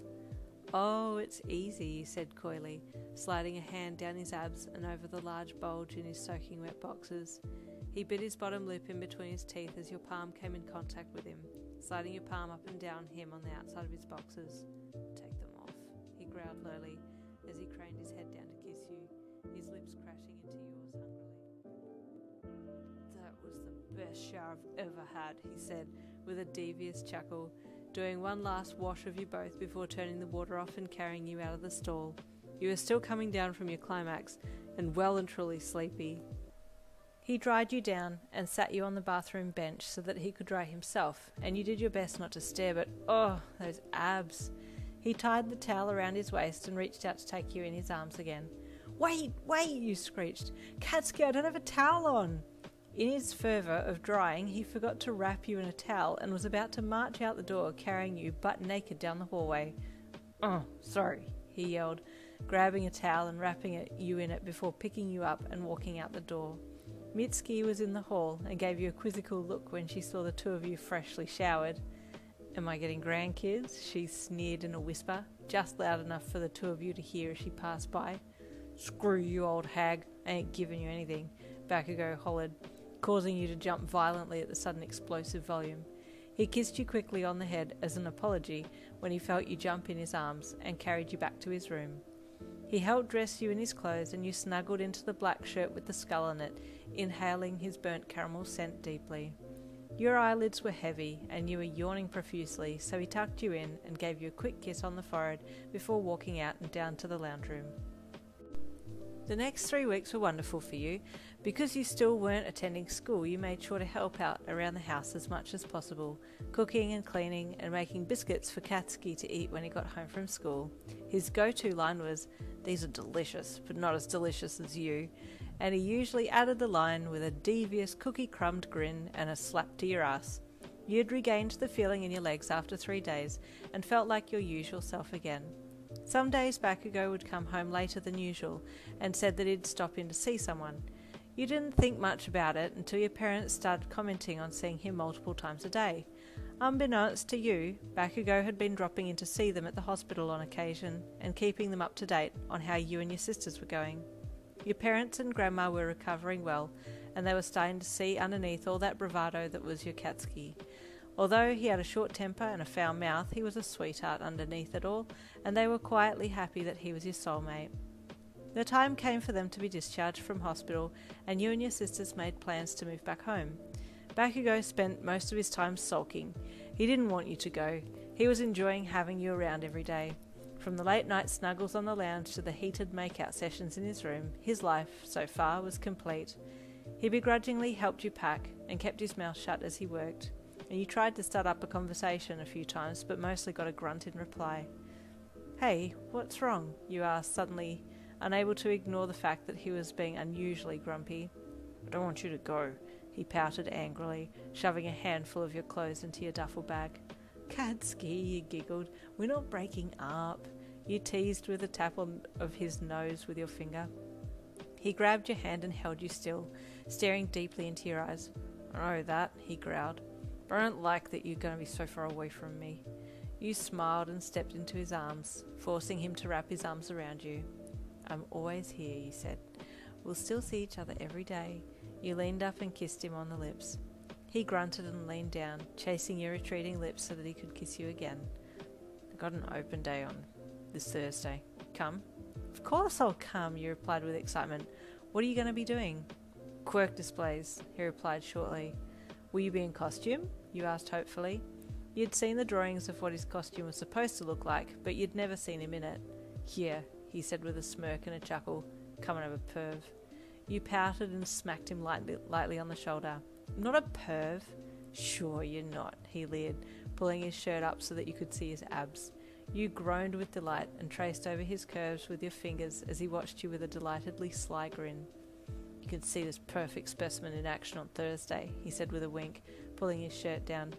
Okay, deal, you said with a cheeky smile, turning back to your packing. He seemed happier after that and helped you pack your things and carried it to the car. Thank you, Katsuki, he said gratefully as he hauled your things up into the house and back to your room.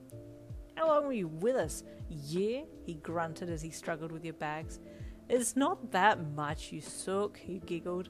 He dropped your things in your bedroom doorway and pounced on you, tackling you onto the bed. You squealed and giggled. I love you, you said, looking up at him as he hovered over you, pinning you to the bed. I love you too, he mumbled back, leaning in to give you a kiss. You felt lonely that night and sent him a message. He replied straight away. You bored too? You asked. I miss you, he replied with. Oh, the great Bakugou Katsuki misses someone? You teased. Shut up, he responded with. You sent him a wink emoji and he responded with the eggplant emoji. You rolled your eyes and laughed. Sky never changes. He doesn't miss me, he misses getting some. You knew that wasn't true, but Bakugou certainly did like physical affection. See you Thursday, you replied, and rolled over to go to sleep. Thursday finally came, and you couldn't wait to get to UA. You knew how to get there. You'd memorized it from your house. You also remembered the layout of the school once inside the grounds and quickly made your way to Class 1A. You poked your head through the door and saw Bakugou leaning back casually in his chair, talking with Kirishima and Kaminari. Kaminari was the first to spot you and nudged Bakugou, who, upon seeing you, dropped his chair down and jumped up, smirking as he walked towards you. My girl's here, he said in his low, sexy voice, reaching out and wrapping an arm around you when he got to you. You giggled as his lips met yours. He kissed you like he was claiming you, and then broke away from the kiss, turning to face the remaining classmates who were watching on. Listen up, you extras. This is my girlfriend Yin. She's mine and mine only. She's my soulmate, and she's better than all of you combined. You blushed heavily and hissed at Bakugou. Katsuki, you can't say that. You were flattered but extremely embarrassed at the same time. Could say whatever I want when it comes to being proud of you, he sneered, pulling you close to his side with one arm. Oh, is that Bakugou's quirkless girlfriend I see? A particularly loud and obnoxious voice rang out from the back door of the classroom. Your eyes shot over to see who it was. Monoma, Bakugou growled as he let go of you and started storming towards the boy who was peering at him from the doorway. The man who thinks himself better than the rest has a quirkless girlfriend. How amusing! The haughty voice rang out again. I'll kill you, you bastard! Bakugou snarled as he detonated small explosions in the palms of his hands, getting close enough to the boy called Monoma to throw a ball of explosives at him. But just before he got there, a giant fist came barreling through the door and sent Monoma flying. Bakugou stopped short and waited for the owner of the fist to present themselves. God, why? Honestly, all I ever do in life is chase this moron around and keep him out of trouble. Sorry, Bakugou. A sprightly red head grumbled as she stepped through the back door of the classroom and walked over to where she had knocked Monoma into the opposite wall.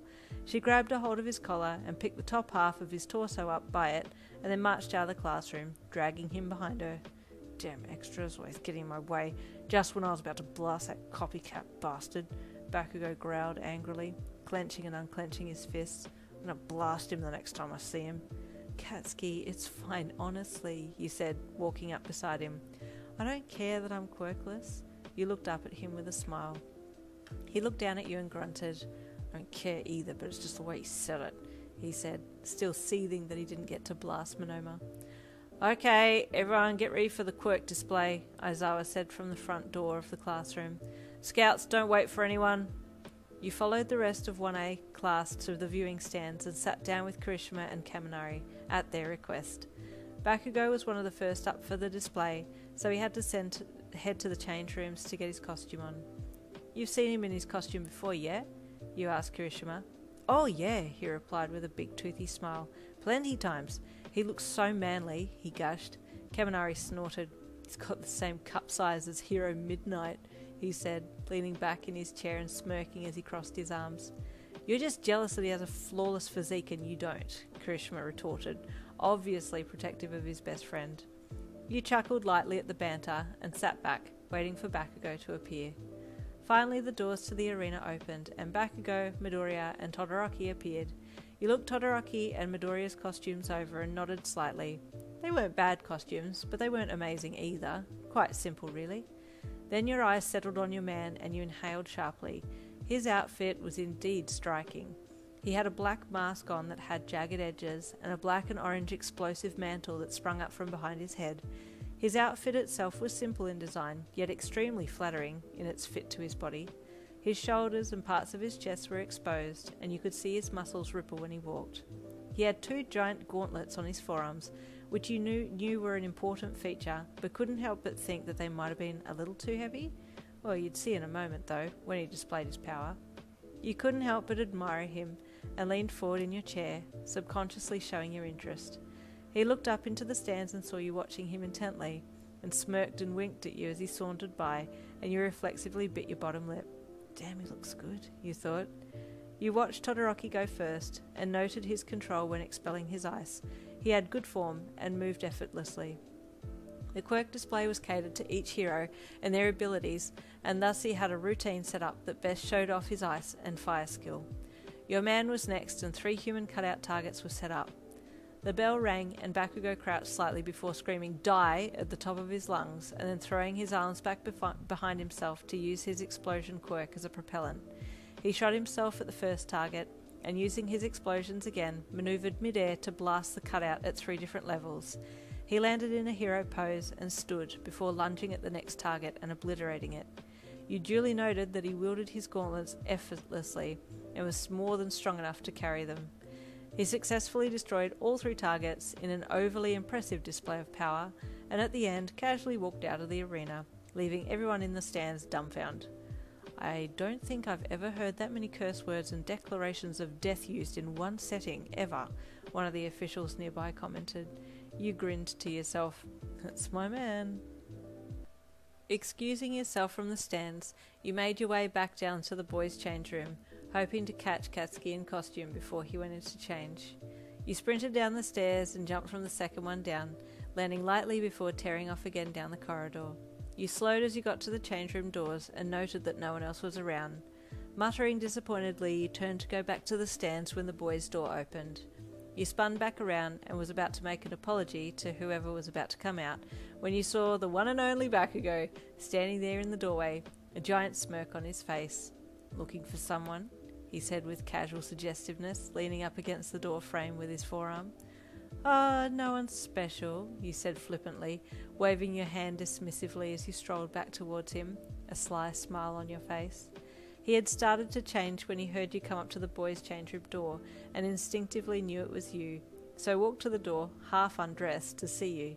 He was shirtless and gauntletless, but still had the black pants and black and orange boots on, with the eye mask.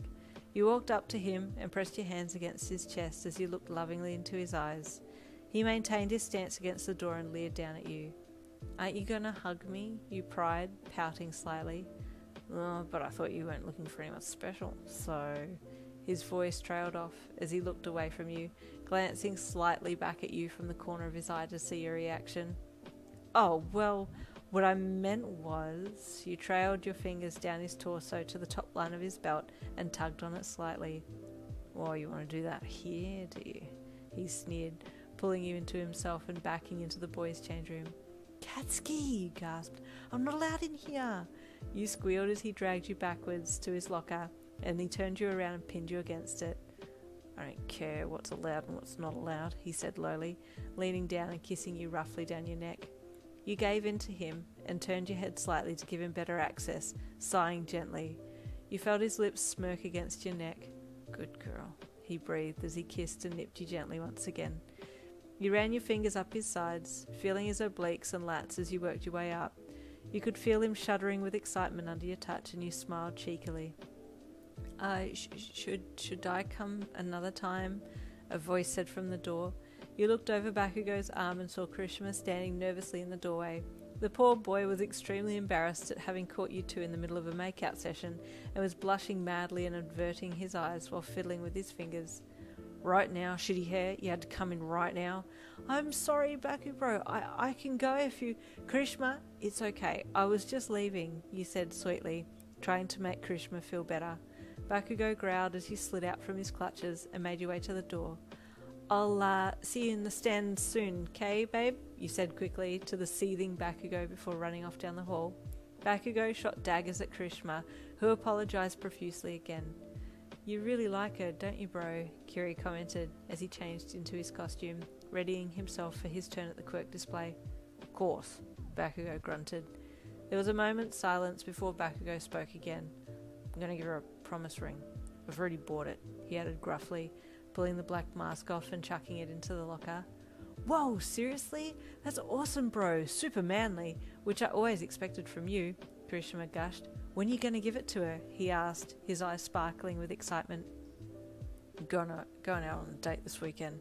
Give it to her then, Bakugo replied, shoving his hands in his pockets. If you say anything, I'll kill you, he mumbled, averting his eyes from Kirishima. Oh, I won't, bro. Promise, Kirishima replied happily. She's a good girl. I like her. Yeah, Bakugo grunted with a smirk. She's changed me. He turned and walked off to the door. Oi, shitty hair, he called back over his shoulder. Good luck out there. Kirishima's jaw fell open. Did Bakugo just wish me luck? Katsuki Bakugo? That's impossible. All he screams is profanities and die. He stared at the door as it swung closed. Maybe Yin is a better influence than we all thought possible, he thought.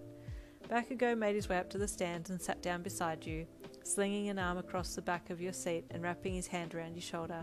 You smiled at him as he gave your shoulder a squeeze and your lips a quick peck before settling back to watch the next round of contestants. Hey baby, he said lowly, still looking out onto the field. Want to go on that date we were planning a while back? Oh, that one where I was to wear something nice because it was special, you said, smirking at him slyly. He chuckled slightly. Yeah, that one. Well, yes, then I'd love to go on that one, you said cheekily. Cool. Saturday night then, he said casually, still not looking at you. You studied his side profile. He was such a good-looking guy, and you sighed happily. Can't wait, you whispered softly with a grin. Saturday night rolled around, and you put on that dress that you knew Bakugo would like, checking it over in the mirror. The doorbell rang, and you froze for a second, checking your watch. Surely that's not him. He's half an hour early. Katsuki's never that early, you panicked. Just as you were about to walk out of your bedroom to see if it was him, your phone dinged. It's just me, his message said. I know I'm early. You keep getting ready. I'm just talking to your folks. Odd, you thought. Bakugo never wanted to talk to your parents. You were highly suspicious but decided to let him be. You shrugged and sent him a quick reply. Okay, almost ready. I'll be down soon. He saw your message but didn't reply. As you fixed your hair, you could hear his rich voice from the kitchen, and you smiled to yourself. He was indeed a very good-looking and very good-sounding man. You applied the finishing touches to your outfit and looked yourself over one more time before walking out of your room and down to the hall. Your stomach had started to flutter as you got closer to the kitchen. Why am I so nervous, you thought? You rounded the corner and your eyes fell on Katsuki. He was wearing black strap back pants with the silver straps hanging to his waist and a black, silver and red jumper on with his name printed on the back. You stifled a giggle. Still his own #1 fan, I see. He was leaning casually on the countertop and glanced over his shoulder when he heard you in the doorway. You heard him inhale sharply when he saw you, and you blushed as he turned himself to rest his back against the counter to check you out, his elbows propping him up on the bench top. Well, he said lowly, his eyes trailing down your body and then back up to your face. Aren't I a lucky man? He added with a wink. You looked past him to your mum and dad, who were both grinning from ear to ear. Hi, you stammered nervously, adding a little giggle to the end just for good measure. You ready to go? Bakugo asked, his eyes still taking in bits of you. You said with a shy smile and a nod. Have a great night, sweetheart, your mum said, beaming from ear to ear. She walked over and gave you a hug. I approve of this boy, she whispered softly in your ear as she hugged you. He's lovely. You pulled back and looked at her curiously. Did he say something? You asked quizzically. She just returned your question with a smile. Just have a good night, she said with a pat to your cheek. Okay, Mr. and Mrs. Lin, we're going, Bakugo said authoritatively from the front door. Mr. and Mrs. Lin? You thought, staring at him in shock.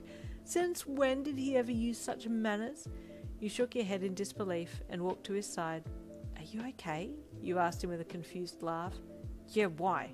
He asked, his response a little faster than just a casual reply. You're acting strange, you said playfully. No, I'm not, he retorted, avoiding eye contact. You left the house and headed down the steps to the front gate, turning to wave to your parents before walking out. You sure you're okay? You pried again.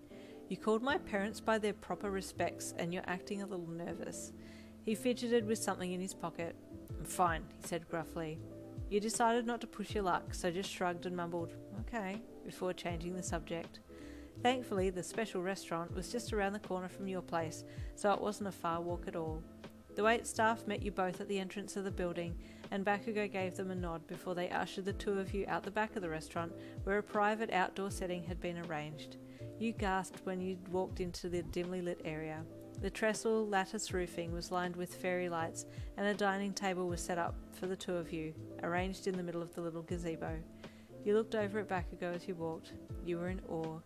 This is beautiful, you whispered to him. He was watching your every move with his crimson eyes, a soft look on his face. Wouldn't want anything less from my beautiful girl, he said lowly, a smirk gracing his gorgeous features. Did you ask for this? You asked incredulously. Of course, he snorted. Not sitting inside with all that unnecessary noise. I just want it to be you and me, together, alone. His sexy voice caused your heart to flutter.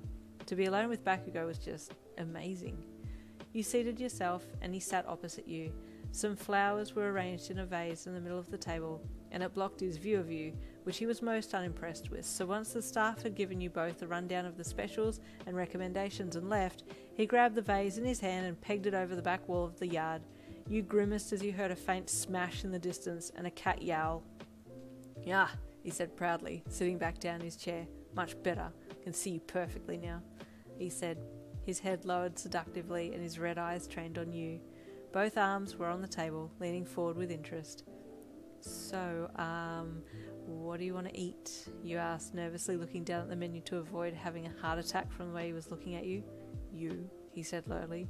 Your eyes shut up and met his voice causing a throbbing tension in your core. You bit your bottom lip to stifle any noise that threatened to slip from your lips. He smirked when he saw the look on your face. I'm only kidding. You're for dessert, he added casually. You cracked a smile. He could always make you feel better. You want entrees, baby? He asked, picking up the menu and looking it over. I'll take the Katsuki spring roll, you quipped quickly. He glanced up over at you with a smirk. Careful what you wish for, he growled seductively. The night was going well. Bakugou was very sexually charged, but you were used to that by now. You liked that this man was smitten by you and was vocal about it. At times he'd go quiet and be deep in thought about something, then would snap out of it and be back to normal. The time came for dessert and he excused himself to talk to the chef about the special dessert that he had ordered for you. He came back looking a little more relieved and prodded you with questions to see if you could guess what he had ordered. You guessed at first go. It was your favourite type of custard cake. You were feeling full from dinner, but just the thought of your favourite cake magically made room for dessert, and you waited eagerly for it to arrive.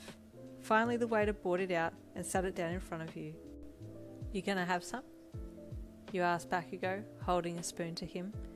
No, you go first. Might try a bit later, he said, leaning forward intently. You eyed him as you took a mouthful. This is delicious, you said, mouth half full of cake. He waited expectantly.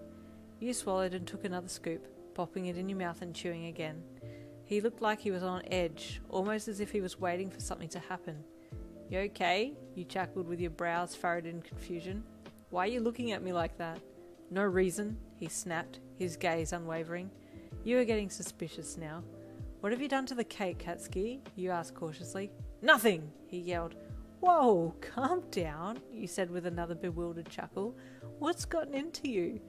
You took another mouthful and bit into something hard. You frowned and put the spoon down, swirling the hard object around in your mouth and raising a hand to your lips to pull it out. Bakugou stood up and walked to beside your chair and knelt down on one knee. You looked at him, dumbfounded. What's he doing? You fished out the hard object and looked at it. It was a ring. You gasped. Katsuki? Baby, hear me out, he said lowly, looking up at you from where he knelt on the ground. He reached out and took your hand. I know we're not old enough to get married, so this is a promise ring. I promise that one day I'll truly make you mine. But for now, I'll love you, hold you, cherish you with all I have. I'm not the type for mushy stuff, but I'll make an exception, just this once, for you, he said, averting his eyes with embarrassment. You were stunned into silence. He was being so sincere. Your eyes fell on the ring in your hand, and you welled up, tears threatening to spill. Bakugou must have sensed the heightening of your emotions and looked up at you. Oi, he yelped, startled at seeing you close to tears. What's wrong? I'm so happy, you sniffed. He let out a sigh of relief and stood, kissing you on the forehead. Will you accept my promise? He asked softly, holding your forehead to his cheek. Yes, of course, you squealed, tears streaming down your face. He kissed you on the forehead again and took the ring from your hand, ushering a waiter to come and take it away to be cleaned. It's okay, it's coming back, he chuckled lowly when he saw your worried gaze following the disappearing ring. The waiter brought it back within a minute, and it sparkled as Bakugou placed it on your finger. It was the perfect fit. It's meant to be, you said, raising your hand up to admire it. Bakugou smiled softly at you and leaned in to kiss your lips. This time his kiss wasn't hungry or passionate, it was gentle and loving. The man that you had started off hating was now putty in your hands. He was still rough around the edges, but oh so gooey in the middle, and you loved him. You cuddled up together side by side for a little bit before he suggested to head home. You were excited to show your parents the ring, now that you knew that they approved. Bakugou was a lot more relaxed after he gave you the ring, and you quizzed him about it as you walked home together. Were you nervous? You asked him, nudging him. Yeah. I was nervous, he exclaimed. Wouldn't you be? Nah, you laughed, knowing that you were lying through your teeth. You'd be a nervous wreck. As if, he snorted with a smirk. I know you're tough and all, but you're not that good. So you're going to tell me what you and my parents were talking about? You asked, that ever-burning question still in the back of your mind. Oh, that, he said, quickly falling silent for a moment. I told him about my intentions tonight, giving you the ring and all. You asked their permission? You asked, dumbfounded. No, he snorted. I'm Bakugou Katsuki. I don't ask for anyone's opinion or blessing or anything, he said proudly, but I did let them know how serious I am about you. Your heart skipped a beat, and you smiled to yourself. So lucky. He took his hand out of his pocket and reached for yours, taking it unusually tenderly in his. You walked hand in hand silently for a few minutes, comfortable in each other's presence. Thank you for tonight, he said, looking up at him. I had the best time. He smirked at you and lifted his hand up to kiss the back of your hand. Same, baby, same. Everyone was up when you got home, and were all eagerly awaiting to see the ring that you were all too pleased to show off. Good work, dear, your grandma said to Bakugou, giving him a good nudge in the arm. He smirked at her, and then looked across at you and winked. We need to go out to celebrate tomorrow night, your mum said. Let me organise it with Mitsuki and Masaru. Bakugou groaned loudly. I'm not going to hear the end of it. Old hag's going to give it to me for weeks. Dinner the next night was way out hyped up by Mitsuki, who was overjoyed that her horrible son had managed to snag himself such a sweet girl. Everyone arrived at the restaurant at the same time, and Bakugou gave you his best "Hey there, sexy" smirk as you walked up to him. He gave you a heated kiss before taking your hand and proudly walking you inside the restaurant. The proud smirk on his face faded quickly, though, when his eyes fell on a long table at the back of the restaurant filled with some particularly familiar-looking people. You glanced along the row and recognised a few of the patrons. Is that all mine? You whispered softly to Bakugou, who grunted a confirmation in response. Are they all heroes? You whispered again, when a few other people seated there looked familiar. He grunted again. And some UA staff, he mumbled with disappointment. Why the hell are they here? You giggled. Katsuki, they can go to dinner wherever they want to. They're allowed to dine here. Yeah, but this is my night, not theirs, he grunted. You laughed. Stop it, you silly boy, you chided playfully. We're sitting over here anyway. You pointed to a table set out for your family and his. Waiters were standing patiently, waiting to help you take your seats. You sat down and both families followed, and you smiled at all of them as your eyes fell on your grandma, who was staring at the hero table. Grandma, you called. She was too enthralled in her own thoughts and didn't hear you. Grandma, you called again. She jumped and looked at you. Yes, she said, looking a little flustered. You okay? You asked, glancing across at the other table. You checking out the muscle over there, are you? You asked her with a cheeky smile. Oh, yes, dear, she responded with a fake smile and looked back over there again. You followed her gaze and scanned the people, but nothing stood out to you, so you decided to leave it be. Mitsuki made a speech, much to Bakugou's dismay, and then everyone tucked into the delicious food that was served. The whole night that you were there, you were either making eyes at Katsuki beside you, or watching your grandma, who was sitting across from you. She didn't eat much. She was watching the hero table too intently. At one point, All Might came over and said hello to Bakugou, and shook hands with everyone on the table. He seemed like a lovely man, and had a lot of good things to say about Katsuki, all said with a giant smile, of course. He was in his power form, and a sight to behold. You were awestruck at his size. You never expected him to be so tall. Your grandma was polite to him, but she still had her eyes on the hero table. Excuse me, Sir All Might, she called out suddenly as he was about to leave. May I inquire as to the name of the senior hero over there in the yellow suit? All Might looked back over to the table and identified who she was referring to. Oh, my esteemed teacher, Gran Torino, he said with a smile. Would you like me to make introductions? He asked politely. Gran Torino. No, that's fine, thank you kindly. I must be mistaken, she said, her facial expressions falling. Okay, All Might replied, still a little curious. He excused himself and wished everyone a good night before heading back to his own table. You saw him sit down and say something to the man named Gran Torino, and the elderly man looked up at your grandma. You glanced at her. She blushed and looked away when she saw Gran Torino was looking at her. You nudged Katsuki, who was also watching the exchange. You gave him a little eyebrow wiggle and turned back to watch what would happen between your grandma and this elder hero. To your delight, he had stood up and was making his way around the table towards your grandma. You looked at her and hissed, "He's coming over!" She nearly had a heart attack and looked like she was about to get up and flee the scene. Miss, Gran Torino said, nearing your grandma, may I know your given name? She turned and looked up at him, a tear in her eye. Hello, Sorahiko. It's been a while. His eyes widened and he whispered your grandma's first name. She nodded again and smiled, and he just stood there and stared at her. You and Bakugou had no idea what was going on, but you could feel something special was going to happen. It was obvious that these two had history, but what type of history? Bakugou was the first to clear his throat. Oi, he called to Gran Torino. How do you know Grandma? Grandma interjected before he could answer, and gave a vague reply about them being acquainted in the past before turning back to Gran Torino. Miss, may I have your contact details? He asked a little bashfully. Then he paused before asking a different question. Oh, excuse me, is there a Mr.? His voice trailed off. Grandma shook her head sadly. No, dear, he passed away 8 years ago.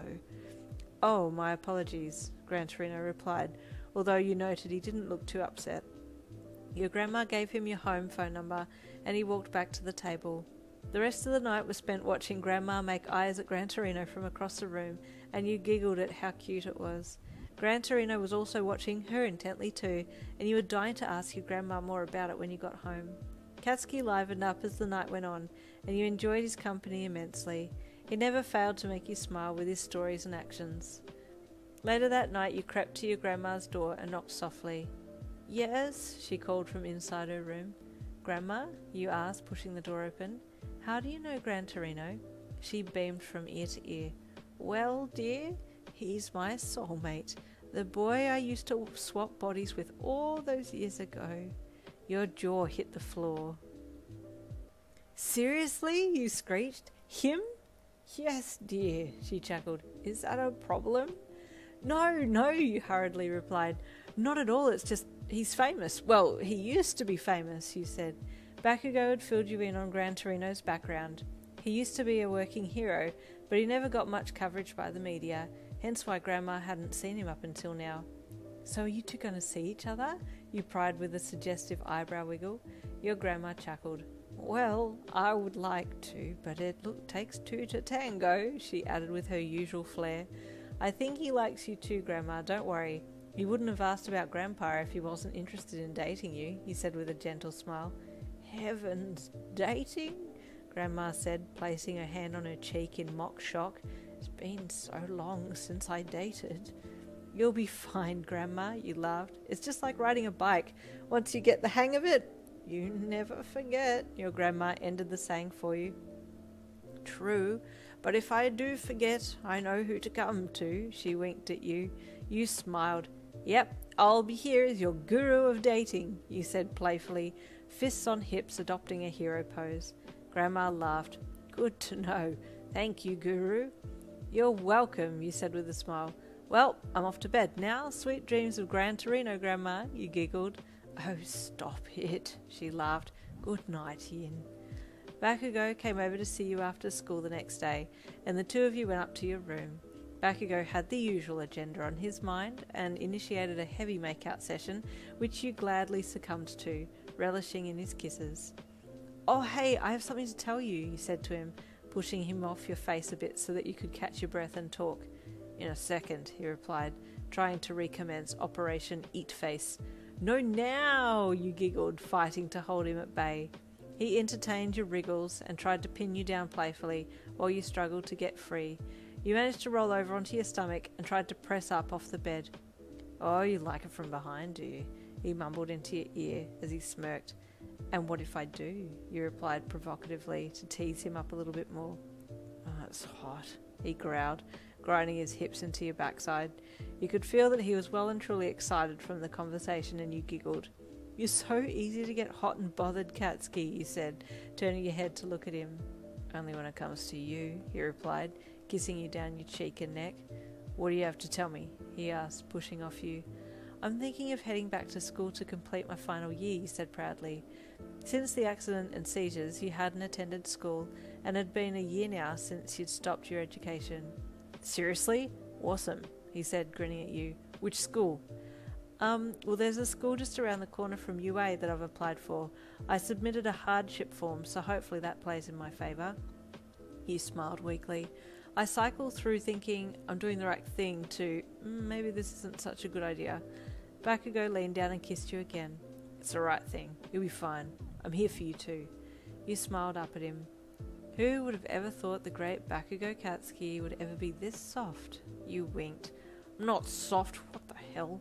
He scrunched his nose up in abhorrence, completely and utterly offended at being called such a despicable word. You laughed heartily and sat up. Come on, softy, let's go get some snacks. Don't call me that, he seethed as you got up off the bed and walked to the bedroom door. Sorry, cat softy, you leered back at him. That's it, he growled, jumping up and making small explosives in the palms of his hands. You screamed and flung the door open, but caught yourself before you barreled into Grandma. She was all dressed up, and you stopped and looked at her. Oh, you look nice. Are you going out? You questioned her. She stuck her hip out and acted like a teenager. Yes, Mum, I'm going out. What does it look like? She finished with an eye roll just for good measure. You fell apart laughing.